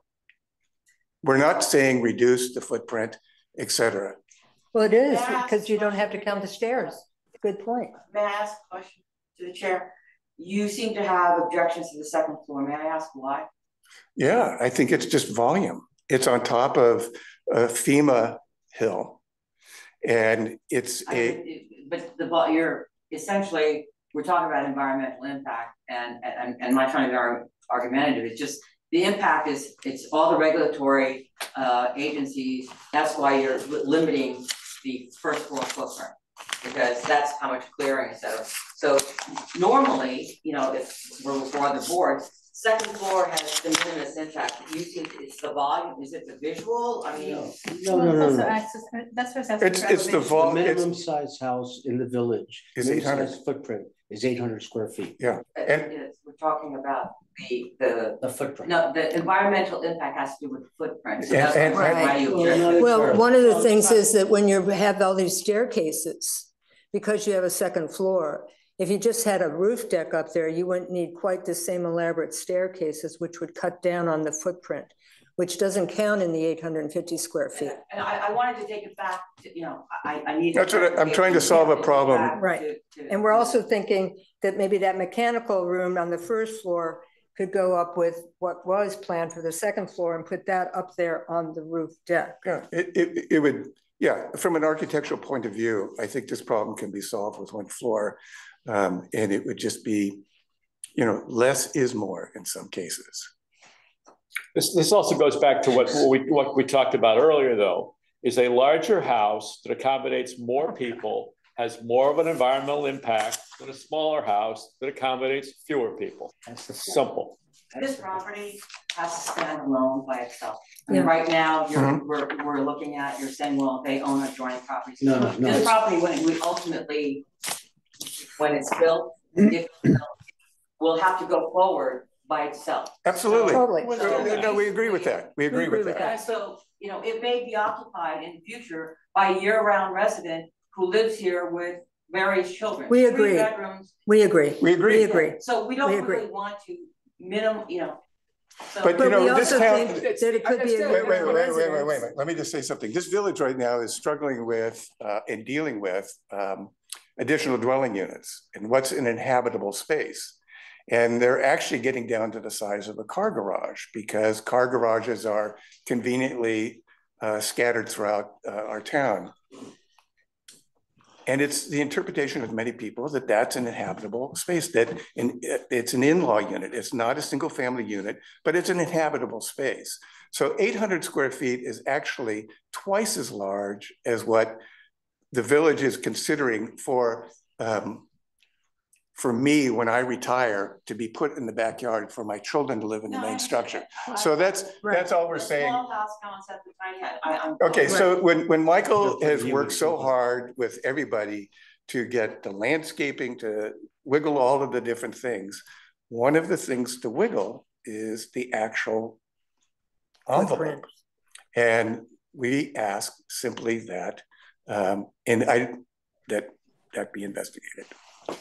Well, let me just say further, again, this again, you know, I'll say this, you know, probably a third or fourth time, is that the more people, you know, the more impact you have on the environment. And this isn't the minimal size house. This is twice the size of the minimal size house that you could have. I'm looking at page 9 here. I believe it's page 9, but addressing the permit standards of 285-9D. Through the course of the meetings with the Harbor Committee, the proposed project has been honed down to the essential minimum of what is required to have a single family house under the village, county, and state codes. Well, that's not true. Yeah. Okay, it's not the minimum. The minimum would be 800 square feet. Minimum would be 800 square feet, 1 story. That would be the minimum. So that statement here is not true. And we could discuss, you could tell me how it is true. I missed something. Ms. Parker, I'm not here to argue with you. I'm trying to get clarification here. Well, so am I. Am I missing something? With what the applicant is saying. Okay? Right. We're going with their designers, we're going with the owners. So I will relay what you're saying and we will try to. Okay, am I missing something? Either the statement's wrong or I'm missing something. Is there something in the code that requires it to be the size that it is? Yes or no? Just a simple yes or no. We are in the position that this is a minimum size house. I really don't, you know, this isn't serving a constructive purpose. Okay. Well, I'm just asking because I may be missing something here. Okay. John, you know you're not missing something. Well, so just let it lie. And again, the next, you know, the next sentence is the same thing. John, I think the point's been made. Well, let me finish here. No, I think you've done it. You know, and I just, you know, the next sentence is the same thing. It's been shaped to the minimum single family residence as is capable of being done to become the minimum practical alternative. And I'm just saying, unless I'm missing something. Okay, so it's not the minimum practical alternative. Okay. Did the board need to hear from NPD at all tonight? Well, I was going to say, I think we've, Herbert, do you have anything? I do not. Okay. Mr. Voorhees, how are you feeling? Good evening, everyone. Well, I couldn't join you. John, Basta. I think I have a right to ask some questions. All right, here we've had a long presentation. All right, and just one more question. You said that you've pushed back the property as far as you could away from the wetlands, or the building as far as away from the wetlands as you could, and still meet the zoning standards. Is that correct? That is correct. Okay. So what you have done is to decide to meet the zoning standards while asking us for basically a variance from the wetland standards. Variance, we've already been through that, but yes, continue. Okay, so all I'm throwing out here is the possibility that you could, and you're not required to, but I'm just throwing out the possibility that you could go to the zoning board of appeal and ask for some relief so you could move the property back further. That's already been discussed. It's already been discussed, John. Yeah, that's been discussed. All right. Okay, check. Sure. Evening, Mr. Chairman. Hello, everybody. I'm sorry I couldn't be there in person. Are you sure? Well, no, I'd love to be there. I've actually been battling COVID for the past week, so you probably don't want me in the room, but tomorrow will be 10 days. I'm still suffering from symptoms, but feeling a little better. The new strain is a little bit, it's pretty tough, but I have been sitting through many of these meetings, as I said, back to when Fred was counsel, now that Liz is counsel. We thought it was really important for the applicant to make a full presentation, to fully vet the project again, because a lot of what we've been doing over the past months has been in memos and a lot of back and forth, quite honestly.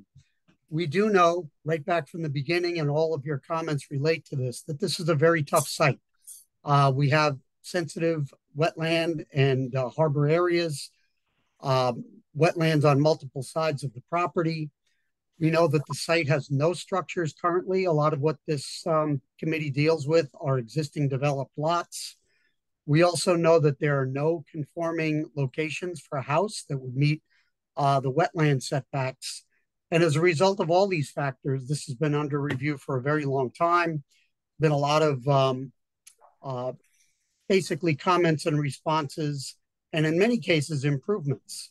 One of the key memos that I think is important is the NPV memo from July 31st, 2023, where we really did a comprehensive review of all of the materials, found a number of areas of inconsistencies, some additional analysis that was needed, and it also had suggestions.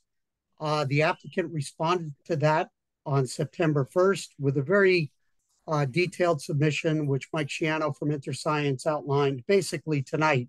But there's a lot of background that went into that and also resulted in a lot of changes.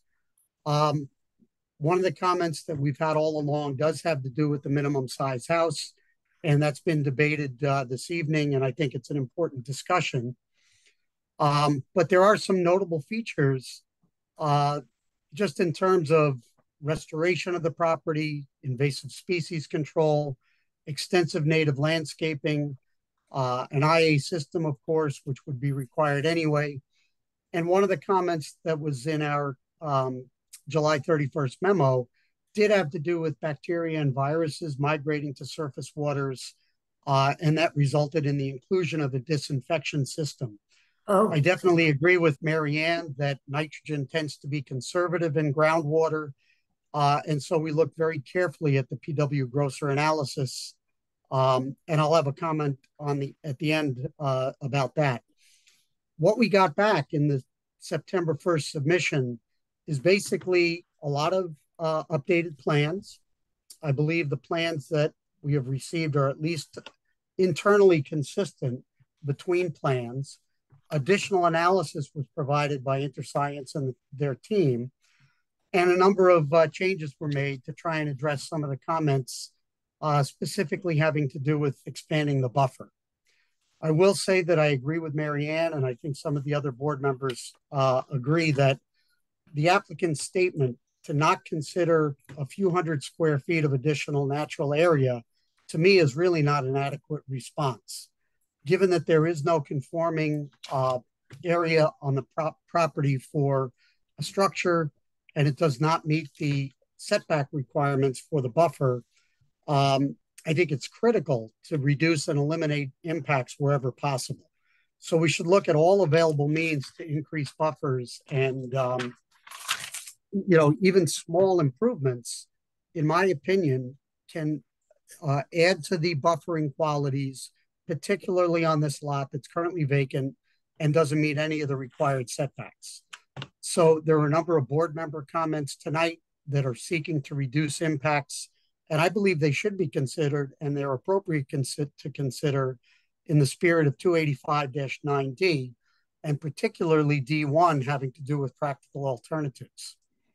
In addition to those comments from board members, I would ask Mike to look at the parking area configuration. It just seems as though that could be tightened up a little to further expand buffers. There's kind of a little weird triangle that I just don't know if it needs to be there, and it would add to the natural vegetation on the property. There was already some discussion on paths and how those can be minimized, if they can be minimized. And that's where the applicant really said they weren't going to consider further changes, but I think those are valid. The area to the southwest, and the property is not exactly north-south with respect to Long Point Road, but the area basically at the southwest corner of the house, where there's a notation for a tree trunk bench. I'm not sure what that is. It's kind of a trapezoidal area. And, Mike had said that the applicant really looks to be a steward of this property. It's a different property than any that we've reviewed. it's certainly not going to have lawn, but limiting some of that outdoor space, the beauty of this property is the natural environment. So I think looking at those areas could increase buffering, even if by a few feet or a few hundred square feet. I think that's important. I'm also unclear if there's planting proposed over the drainage structures in the front of the house.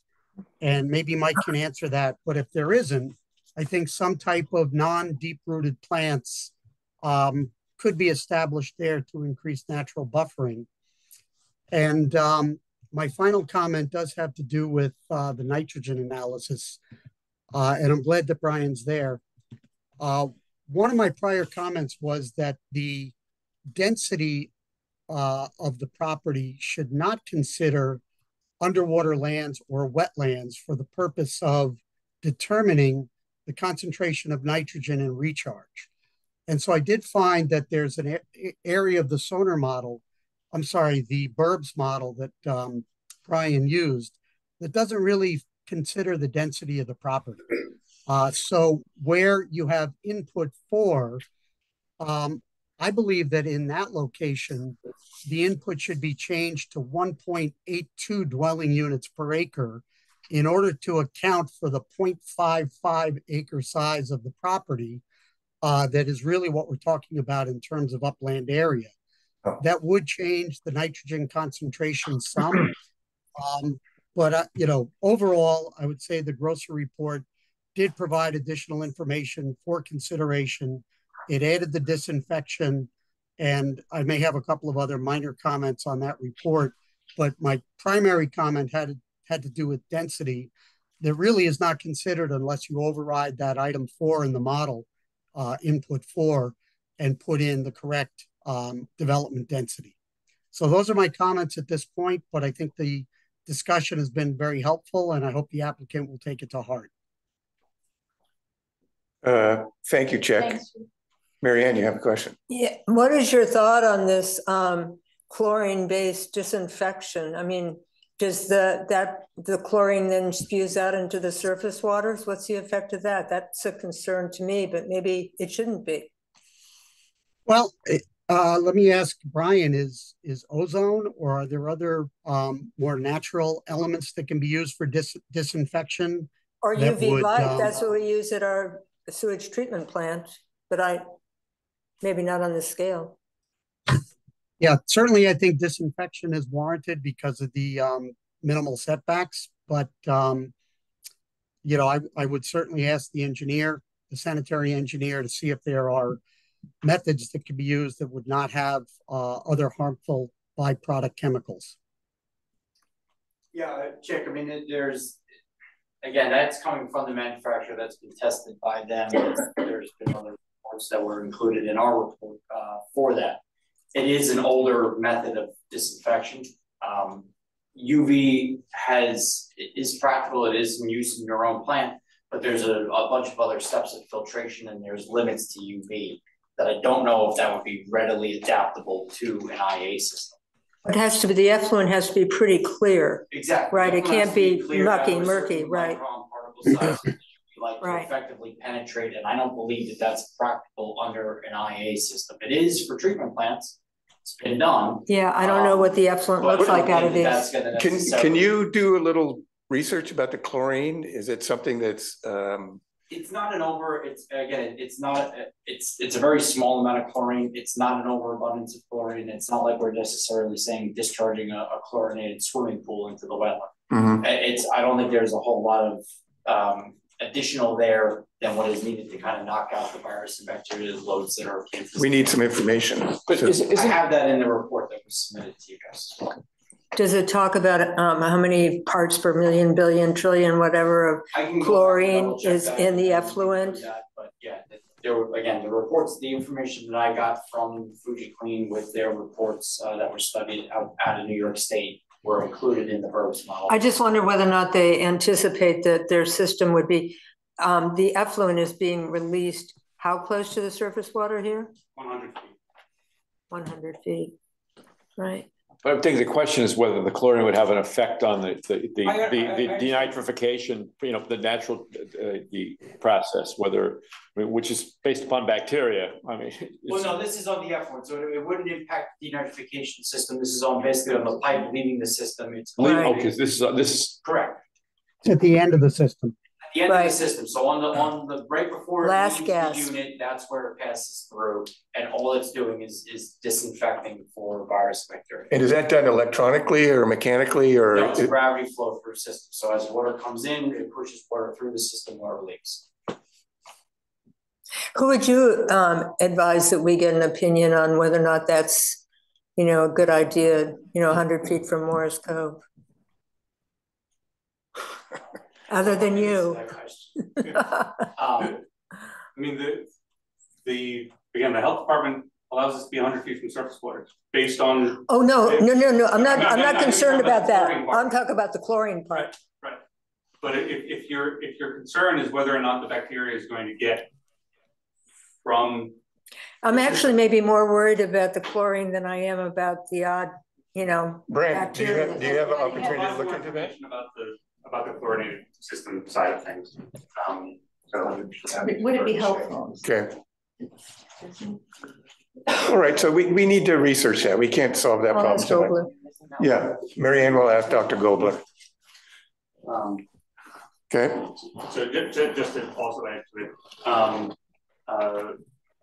one of the reasons for the 100-foot setback to the wetlands is not just, and also for wetland setbacks in general, is to provide a buffer between what you're proposing and the wetlands. Right. And that's not just to provide wetlands, it's not just provide habitat, it's also because that buffer is what, especially cleans the water. Right, exactly. Yeah. So that will also help to draw up, right. It will help to draw up some of the nitrogen. It will help to draw up and the other interactions of natural processes will also help to take care of things like bacteria and stuff before it gets to the surface water. That's why I'm wondering whether or not the chlorine is like. Which is required to be maintained on a quarterly basis for at least the first 3 years. I know that, but they are required to be. And if they ever drop below a certain amount, then the county gets involved. Like we have to register all new IA septic systems. It's something that comes after. I know that was a concern that this board has had, is whether or not that the maintenance actually continues, but the health department requires it and requires reports. You have to actually pay that in advance. Yeah. Right. Yes. Well, it usually comes with your system. I'm in the process of getting one. Yes. So usually the installer gives you 3 years or whatever it is that's mandated. Yeah. Right. But then after that, what happens? Does the county stay on top of it? Yes. Do they want to see a sign off every year? The county you need to have an annual maintenance contract on file with the county, and the registration expires 3 years in the county, and then to renew it, you need to provide another signed O&M agreement. Interesting. It's like the DMV. Correct. Okay, we need to move this along. Michael, thank you. I guess, Elizabeth, we can table this until December without further ado. Is that, Elizabeth? Yes. Is that okay? I make a motion. Is that what the applicant's seeking to have happen, and do you have any? Well, I didn't know if you wanted it, they wanted us to get back to. Yeah, you do, yeah, they want you to get it, so you. December, yes. Yes, I just don't know the date. The next meeting is December 7th. Okay. Okay. And Liz, I just want to make sure, would we do whatever we have to do to have those Gobler reports become part of the record? Chick said he already included it. Did So you? if you could, we'll have Chick follow up with you. Okay. I think he already included it. All right, Yeah. thank you. And to answer one quick question that Chick had, the area above the drainage units is being vegetated. Great. So as part, and as is the area that's above the leaching field. So anything that we can put vegetation on, we are putting vegetation on, including the roof. But anyway, thank you. Thank you. Thank you. Motion to table. Yes. I make a motion to table this application until December 7th. I'll second. So all those in favor? Aye. Okay, so we will see you in a month. Thank you. Thank you. Thank you. Like a 5-minute recess? You want a 5-minute recess? Okay, we've only been on this an hour and 45 minutes. That's not long enough to drink a beer, though. Okay, we're going to take a stretch break? Yeah, quick break. And Mr. Chairman, I'm going to sign off and let Brant cover the rest of the meeting, but it's great to see you all. Feel better. Feel better, Chuck. Yeah, man, feel better. Yeah, you'll have to come in person at some point when you're not sick. Yeah. Sounds good. All right, have a good evening.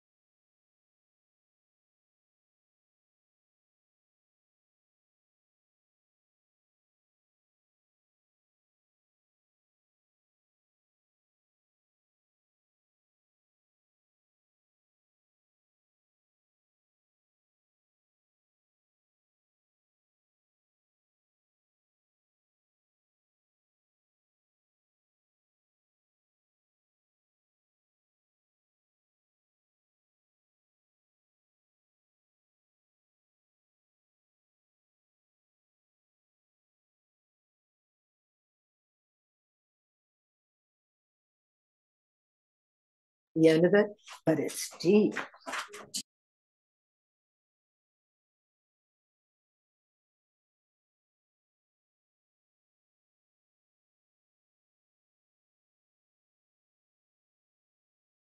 Okay, back to business. Thank you, guys. All right, our next applicant is, as I think, for Notre Dame. Thank you for your patience. Good evening, Lisa Poyer, 24 minutes on behalf of the applicant. I will be short. We were before the board at the last meeting in September, and at that meeting it was discussed about the two items I think that were still left open were the swimming pool and the existing stairs, which were less than 75 feet from the wetlands, even though they're existing. We have, in the interest of time, decided to remove both of those items from the application. So the current application is the 6 small little additions that are going to fill in the little corners of the house, the front porch expansion, the and then filling in the corners of the rear deck. Do you have a new picture for us? The plans have been revised and were submitted to the board. I believe you have those in your pockets there. They're last dated 10/16 of 23. The other scope of project, including the expansion of the buffer to Oh, yes. Here we go.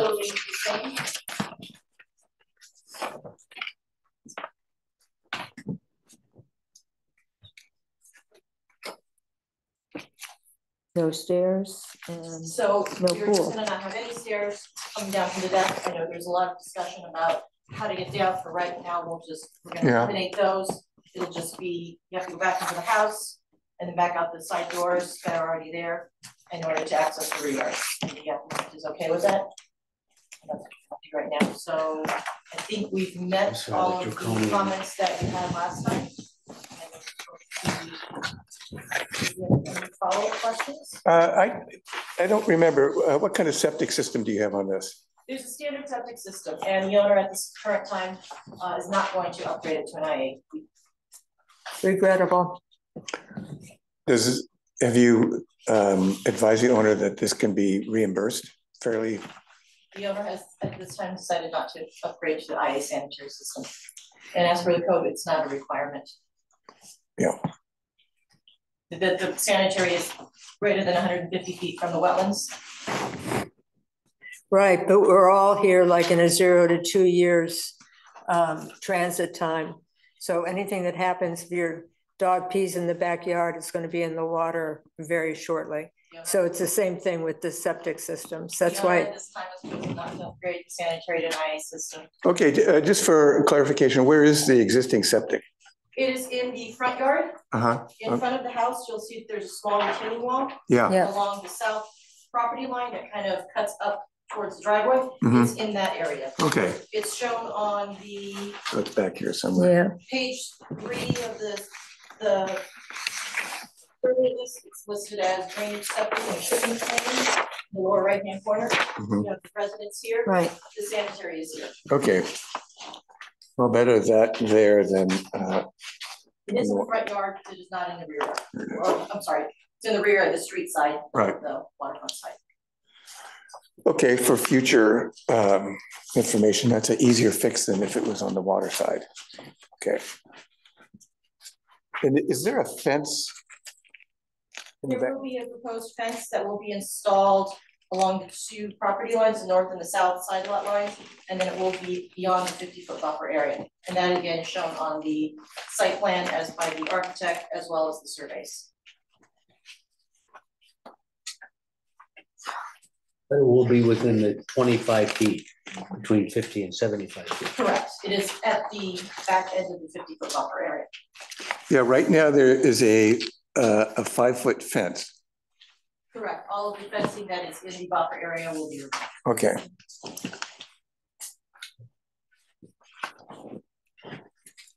Hillary, do you have any questions?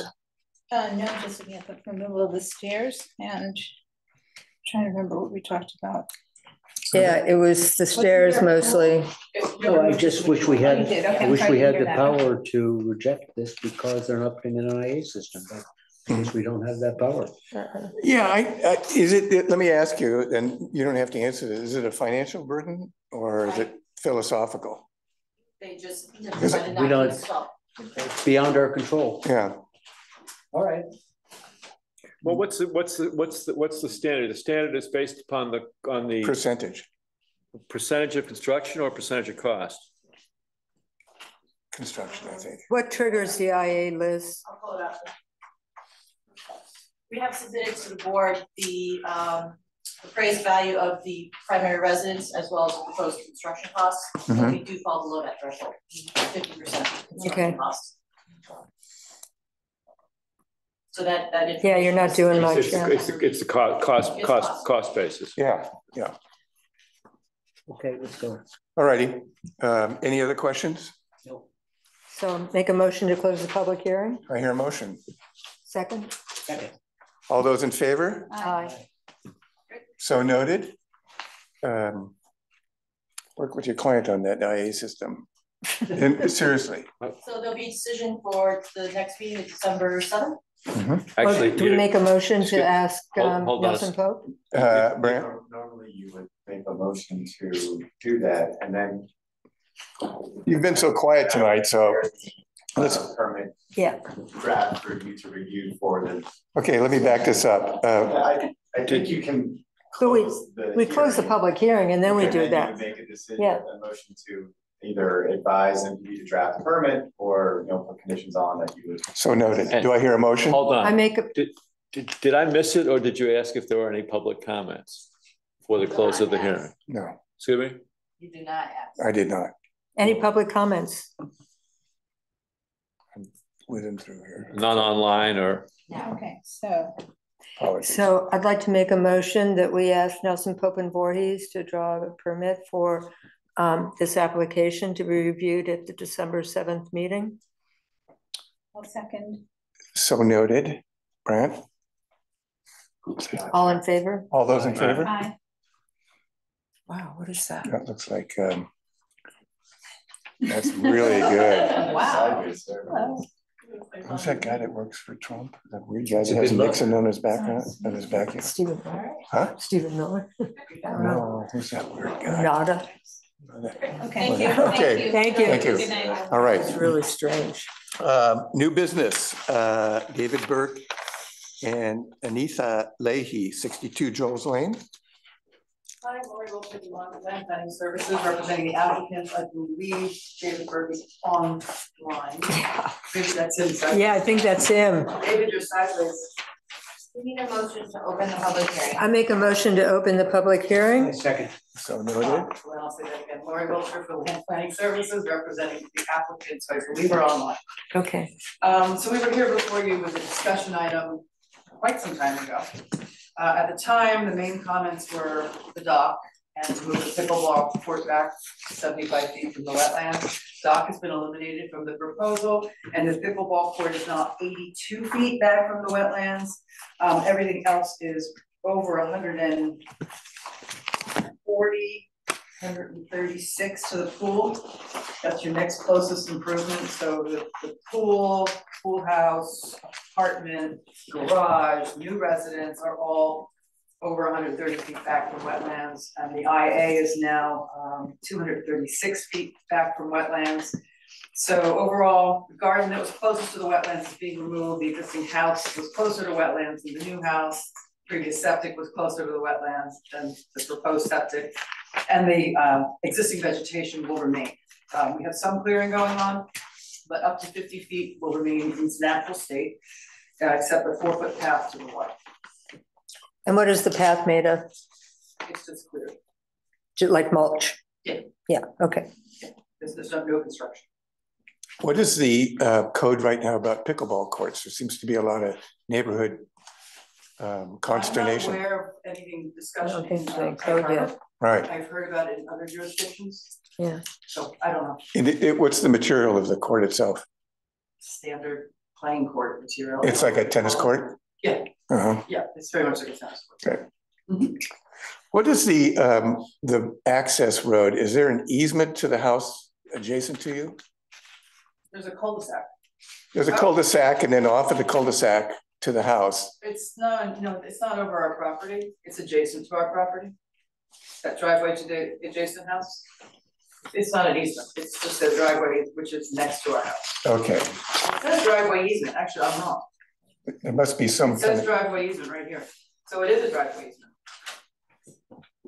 Because that is our property, but for some reason it's dashed. The property line is dashed. I'm not quite. Is there any public right of way anywhere on that little road off of the cul-de-sac? Can you see that? Joel's Lane is a public right of way. The road itself, but I'm just thinking about from the cul-de-sac over to Mash Park. Could you use that? Can you use that road to those two houses? Is there any? I've never gone down that road. I don't know. It's another house back there. Yeah, there's two houses there. It's owned by Ficcarelli, and actually Suffolk County owns part of the land. And Ralph Ficcarelli. You just answered. You just said something. Suffolk County owns part of that land. This little corner down here, Suffolk County. Huh. Yeah. Can I see that? It's a teeny little triangle that abuts the pond.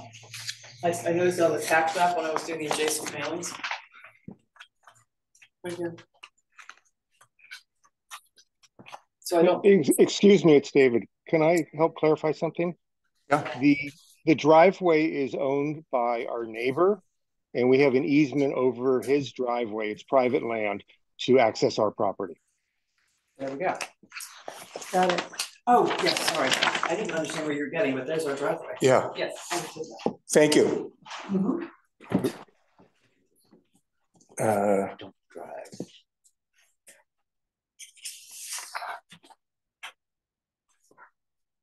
Any other questions for me? Are you going to try to gain access to Round Pond for recreation, or? That path is for taking a kayak or just going down to stand by the water. Sure. Will you be able to see the pond from the house, or you just said you're not going to really clear it? See through. When it's pretty vegetated in the summer. It's not as good.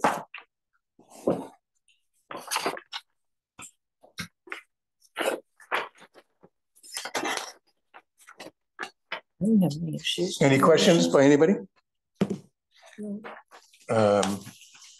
Grant. Yes. Greetings. All right, greetings. Thank you for the presentation. Just a few quick comments, just to clarify some things for the board. This is a redevelopment of a currently developed property. I actually was able to visit this property. And as part of the project, you should all have a survey in front of you. It'll be helpful if you're looking at it. They will be clearing native vegetation to make the product work. The product does comply with all of the recommended setbacks from Chapter 285. This is a secret type 2 action because we are talking about residential improvements in the developed lot. They suggest that no tree or vegetation removal will be required for the buffer. I believe there was a previous request to do some improvements in the buffer, but they're now seemingly leaving the 50-foot buffer naturally vegetated. We do recommend a couple of updates to the survey. I'm not quite sure what happened here. The original survey had all the wetland setbacks noted on it, but the survey that we got, presumably is the updated survey, last dated October 20th, 2023, shows no setbacks to the wetland. It's all on a chart on the right-hand side of the property. Yeah, it got very complicated with all the lines going to all the different structures. So the surveyor decided to do it as a chart. That's understandable, but generally we'd like to see exactly where those points are taken to, so we can clarify that they are the actual minimum setbacks to those structures, because sometimes there is an offset. If they can show just a few of them, it would help us to clarify that. The details for the construction methodology would be important for the board on this one. It's a fairly slow property. There's a lot of excavation going on to do these improvements. You're going to want to make sure that this one is going to be retaining all of the impacts to the confined areas associated with the proposed clearing and soil disturbance. And other than that, it does comply with the standards. And I think that if the board has any questions, now's the time to ask them. So obviously we have the proposed silt fencing shown on the survey. Yeah, yep. So that should take care of that protection that you were speaking of. Well, no, the construction methodology goes beyond that. The board wants to make sure that all the construction equipment is, properly maintained, and that, felling of trees and all of those things are taken into consideration with regards to the potential impacts on the adjacent wetlands. I mean, you are providing a 50-foot buffer, but construction activity in and of itself does need to be specified for the board in its permits, so it's clear. Okay, so construction methodology to come from the contractor. Yeah, or the architect, or whoever is. I've noticed on a lot of these lots that the construction trucks are all over the road. That's part of the construction. Yeah, and that's it's obviously difficult in some situations, but people park on the road rather than We did put a staging area. Yeah. Submit a staging area. Yeah. Which would be off the road. Mm-hmm. Is that sufficient, right? No. So the board's purview is only within 150 feet of. Yeah, fair enough. You can't get into where the trucks park on and off the site. Again, the construction methodology is for the board to understand how it's going to be executed and whether or not it has an impact on the wetlands that you're trying to protect. So cut and fill, I don't think that profiles are necessary here for depth of the swimming pool or depth of teaching pools, because there is a sufficient amount of separation between the surface and the groundwater. Yeah. But generally, that's one of the things that we want to look at. Whether the impacts to groundwater from the construction. That's part of the construction methodology. How are we going to excavate? Are we going to de-water? Again, given those separations, I don't think the construction methodology has to go that deep in looking at those cross sections, but some assurances that the project will be constructed with the understanding that you want to make sure that there's adequate recognition of proper construction protocol to ensure no runoff and impacts to the surrounding lands. Does the pool house have a bathroom? I believe so. So is it shown somewhere how it's hooked up to the sanitary? No, I don't think it does actually. I'm looking at it. There's no sanitary system. There's a dry well, pool equipment, dry well. David, am I correct? There's no bathroom? I don't remember actually at this time. I would have to check. I know the new septic plan accounted for all the bathrooms that we were planning on the property, and that's what we'll stick with. Yeah, okay. We'll confirm with Anthony. Okay. All right, so we'll get back to you with a construction methodology and put the setbacks back on the survey. Just a couple of them. And confirm whether there's going to be a bathroom or sanitary system with the pool house. Yeah, and we're not concerned about the existing setbacks, just the proposed setbacks. But most importantly is the providing buffer to show where that point is taken from with regards to like the nearest point. Yeah, and generally we'd like to see some kind of hatching. They've got an ADU. Non-disturbance buffer. You got an ADU here. It's you mean like we're going to put a covenant on it? See. Yeah, it's the understanding that you will be doing a covenant buffer. The ADU right here. Oh. Is that not part of the application? You misunderstand that? Well, we haven't put it on there. Covenants and stuff. There's a bathroom in that. But there is. Yeah. Okay. I mean, does the board agree that they would like to see a 50-foot covenant buffer? There typically is. Yeah. So Will brings up a very interesting point that there's an ADU on this property, an accessory apartment. Yes. Yes. What size is it? It's less than 600 feet. We've gone back and forth with building on that a number of times. And can you describe it a little bit? It is a one-bedroom apartment. Studio. Traditional, yes, a studio apartment. So a little bedrooms and a bathroom. Correct. It does look like there's a sanitary line going to the house. Yeah. The apartment. Where does the sanitary go from there? The ADU and the pool house, if there's a bathroom in there, were all on the plans when we gave it to septic engineer who pulled the permit for the health department, and they were all accounted for. Yes, but I do not see the century line going to the house from the pool house, so I will confirm that with Anthony. Okay. I think this is really cool. A very nice project. Thank you. And I'm really impressed to see the ADU in there. That's. Thank you. Is that for you, your kids, or? My wife and I have 4 kids and 1 grandchild, so we're planning for the future. So yeah, so whoever's bad, you stick them in the ADU until they come around. I think the teenagers are going to fight over it. Great, good, very good project.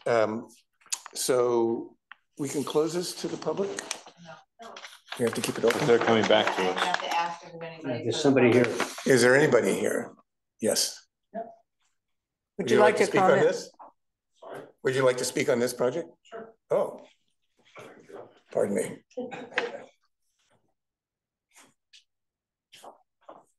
Thank you for your patience. I'll just leave. My name's Tom Fabiano. I live on Joel's Lane also. Oh. Just some questions. It's hard to understand this when you don't have anything to look at. Is there a survey or something? This is the wrong one.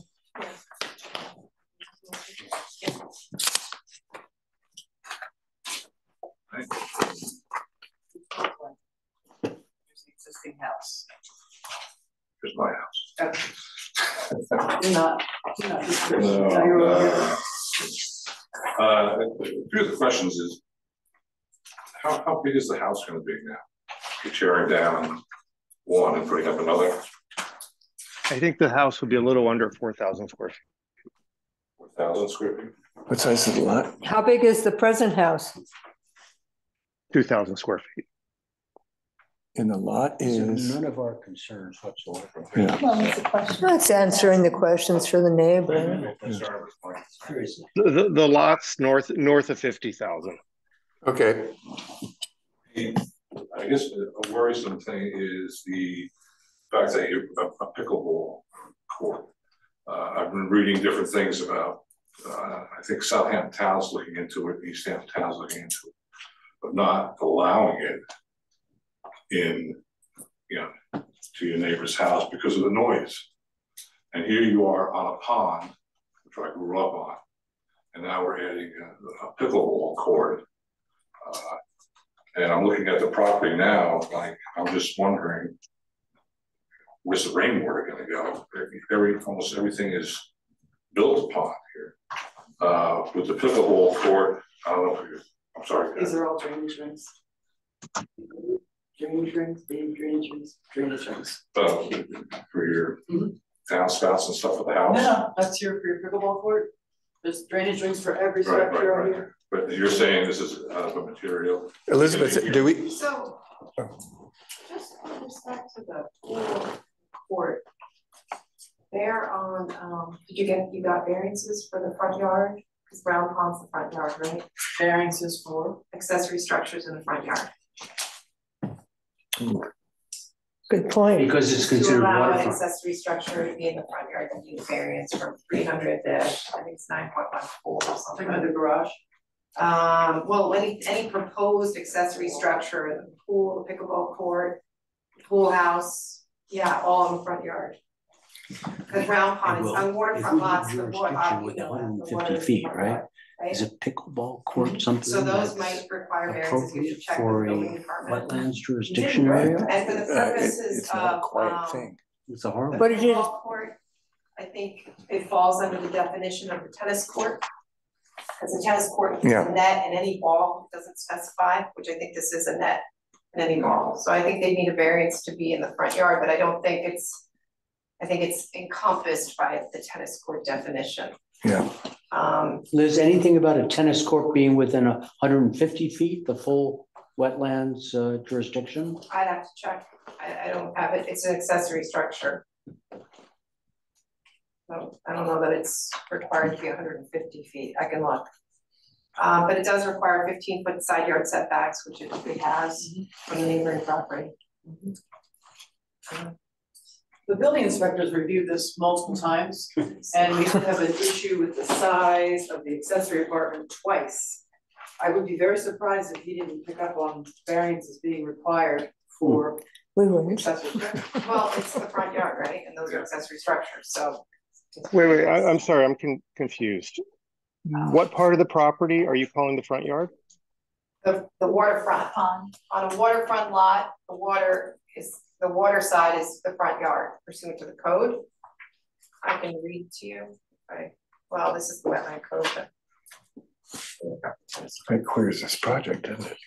Is there still under the pickleball? No, ball water. court? They say that? No, I'm not, Yeah, no, I'm just so surprised the that the building building inspector inspector did not, he's reviewed this twice now. Because it He's says not grade anything change. about reading this.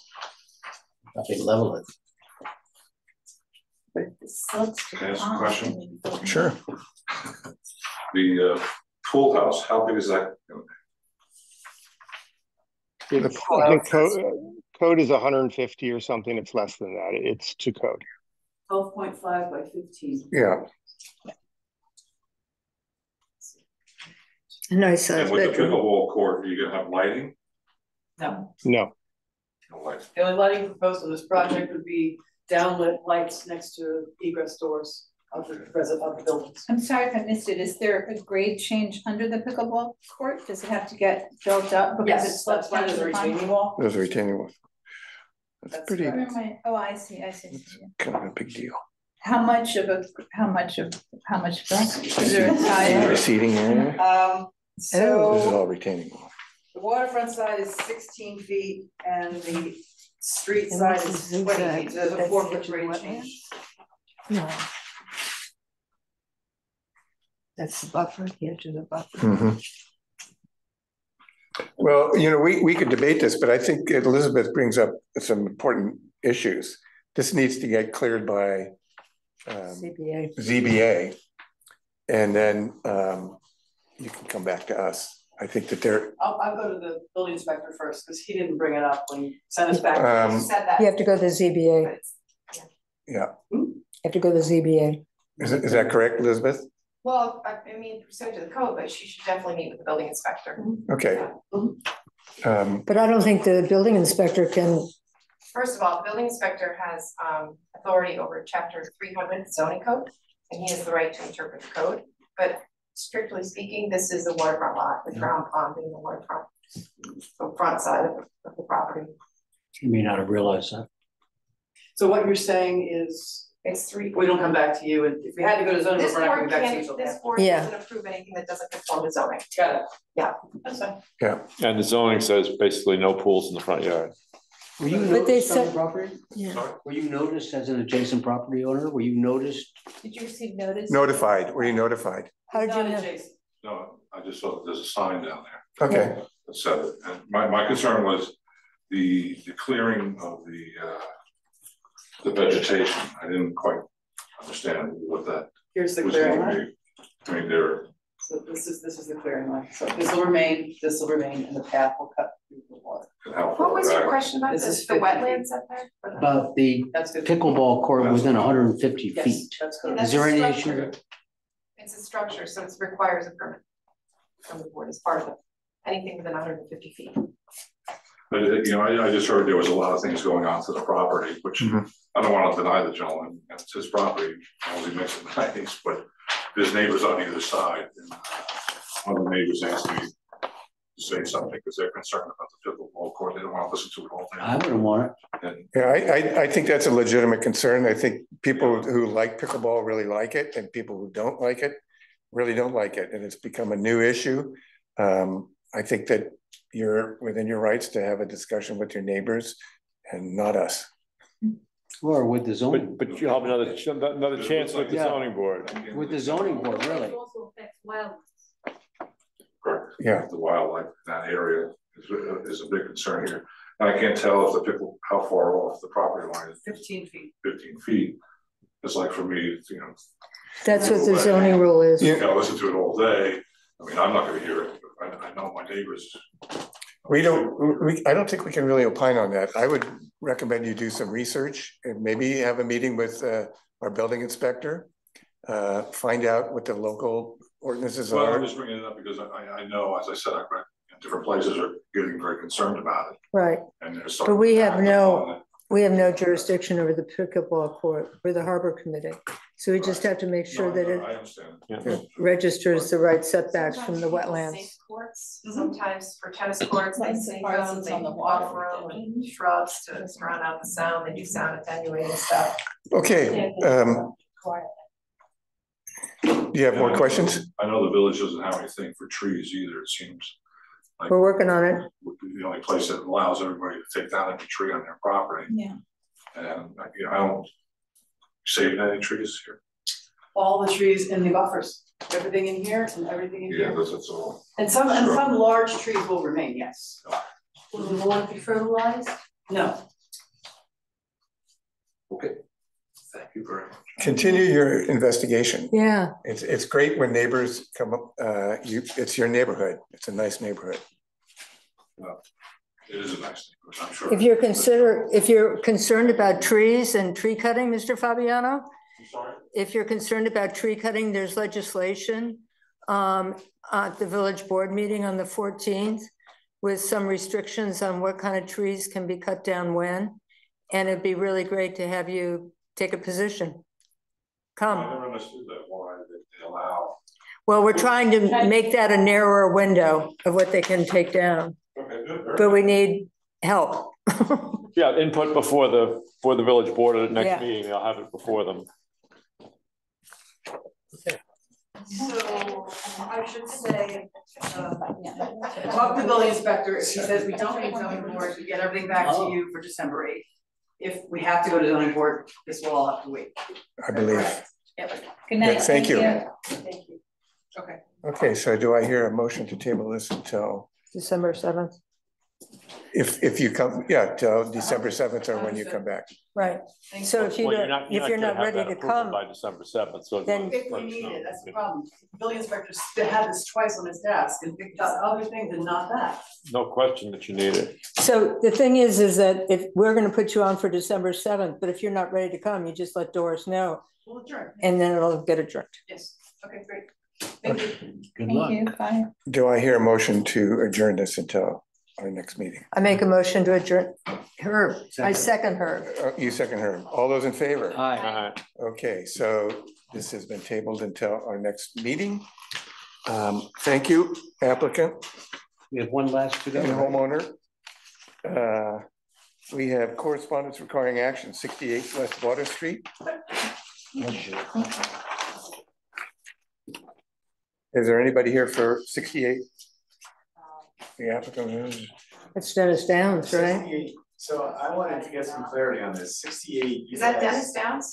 Yeah. Yeah. Dennis Downs is 64. No, 68 was the one that you guys approved last meeting.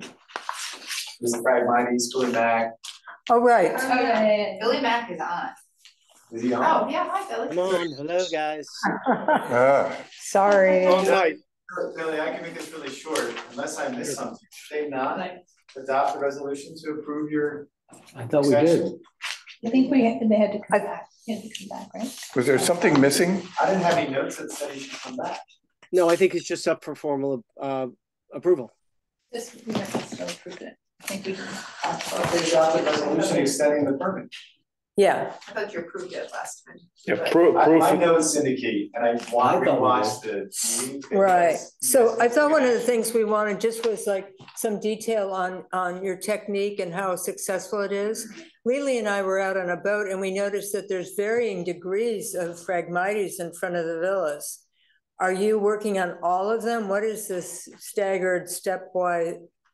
Are you? I think what you're seeing, Marianne, is the growth of the stronger plants. Money always on TV. Wait. I'm just looking at Wait it. a minute. I'm just looking. Yeah, I'm looking for them right now, yeah. How silly is it? I'm sorry, Billy, what? I think what you're seeing is the growth of the stronger plants compared to the weaker plants. The weaker plants are a little lower, and Yeah, but it's like chunk. It's different sections. It's not like interspersed, but. Well, we do leave the native vegetation, so we're just cutting the Phragmites. All right, so maybe and there are that's, some taller native vegetation. okay. Yeah. But yeah, and I did give a quick report to you guys last time, a written one that I handed out. So if you have any questions, happy to answer them. But it's pretty straightforward, similar to what we've been doing there. It just says in our notes, we requested additional information regarding the status of the existing project. Oh, is it because there had it already started? It's been going on for 3 years, right? Yes. Yeah, and we approved it. The extension. Yeah, we approved a 3-year extension. That's what my notes show. My notes show the same, and we did just ask Billy to give us some monitoring, come back to us and give us updates on how it's doing.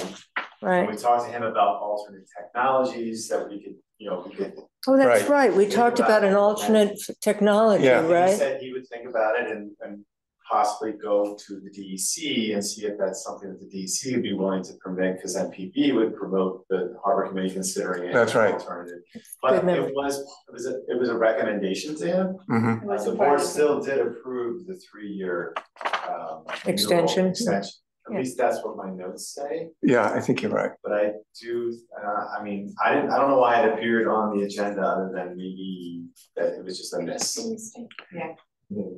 Well, it's because it says that we requested additional information. I assume that's why it would be on the, put back on the agenda.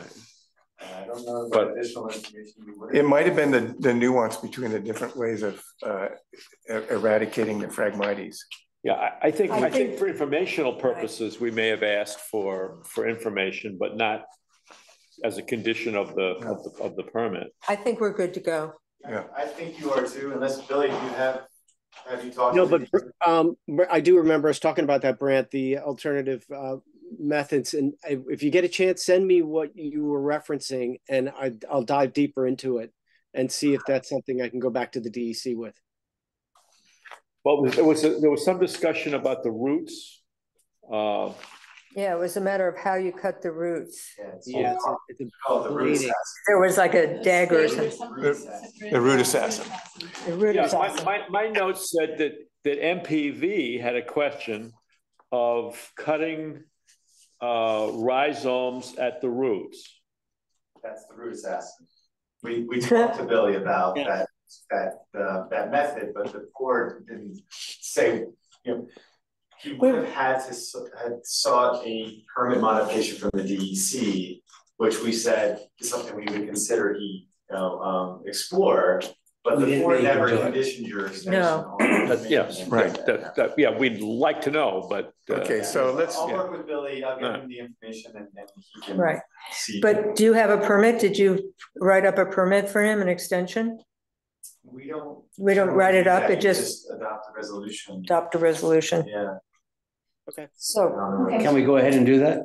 You did. We did. Yeah, that was done. You did that already. Everything's good. All right. He's just visiting. Bye, Billy. Let's move on here. Do I hear a motion to say goodbye to Billy? Yeah. Yeah. Bye, Billy. Okay. Bye, Billy. Bye, guys. Thank you. BNS Courtyard. Little stiff. Matt Ivan, Southern Environmental. I was here last month to renew the original wetlands permit dated June 10th, 2019 for just the dock. It was unknown to me that there was another permit afterwards that was granted for the dock and all the upland improvements. So we talked, Brant, you suggested that I rescind my request for the dock permit and go for everything, renew the entire project. Upland dock, which I did in correspondence on the 16th of October. Project's identical. They're about, according to the owner, they're about 2 months away from finishing up. This is the new house that's being, the so-called pool house. Yeah. Yes. Yeah. But yeah, the project remains identical. No change. Okay. Oh, and then also don't forget the transfer as well. It was originally under Nixon Marco's name. And we'd like to transfer that to BNS Courtyard now. So that's the new owner. The new one, yeah. Brant? I believe this is exactly as we discussed. There was a point of clarification on the 2 outstanding permits. I think that Matt Ivins and the applicant are making the right choice. And seeking to extend the permit that is actually a comprehensive permit for all of the improvements, which includes the dock. So other than that, we had no objections to the renewal previously. Just at that point of clarification, what are we extending? Are we extending the original dock permit, or are we extending the comprehensive permit that includes both? And now we know that we're extending the comprehensive permit. And since the work on the upland is nearing completion, you know, Matt is going to need to submit a notice to the harbor committee to, try to close out that permit once the dock, I guess, is completed. Well, yeah, we have to start construction. Yeah, so it's just a matter of he won't submit a notice of completion when the upland improvements are completed. He'll submit that once the dock is. And is there a planting plan? There should have been one approved by the board for the purposes of the upland and dock permit. Right, so that would, that'll be implemented, yeah, that hasn't changed either. Right. Whatever was before the board, approved by the board hasn't changed. But we'd wait until all of that's in place before we. Yes. Okay. All right. So thank you for your patience. Yeah. And a motion to approve it. Yeah, we have to approve the renewal of the permit. Yes. Do we have and do we need to close, is this a public meeting? We're closing a public meeting? The correspondence requiring action. Okay. yeah, All right, so I make a motion that we approve a consolidated extended permit here. I second. all those in favor? Aye. So noted. Does So it have to mention the name transfer from DeMarco to Corporate? Oh, New and consolidated, I think that's it. under the new owner's name. Yeah. you need a hand down there, Matt? Are you okay? Yeah, it'll work itself out. Yeah, got a bad back. Thank you. Getting so old. Okay. Good night. 64 Germain. It looks like no one is anybody here? Okay. Oh. So I make a motion to adjourn 64 Germain until December 7th. I second. Okay. Aye. All those in favor? Aye. Aye. So noted.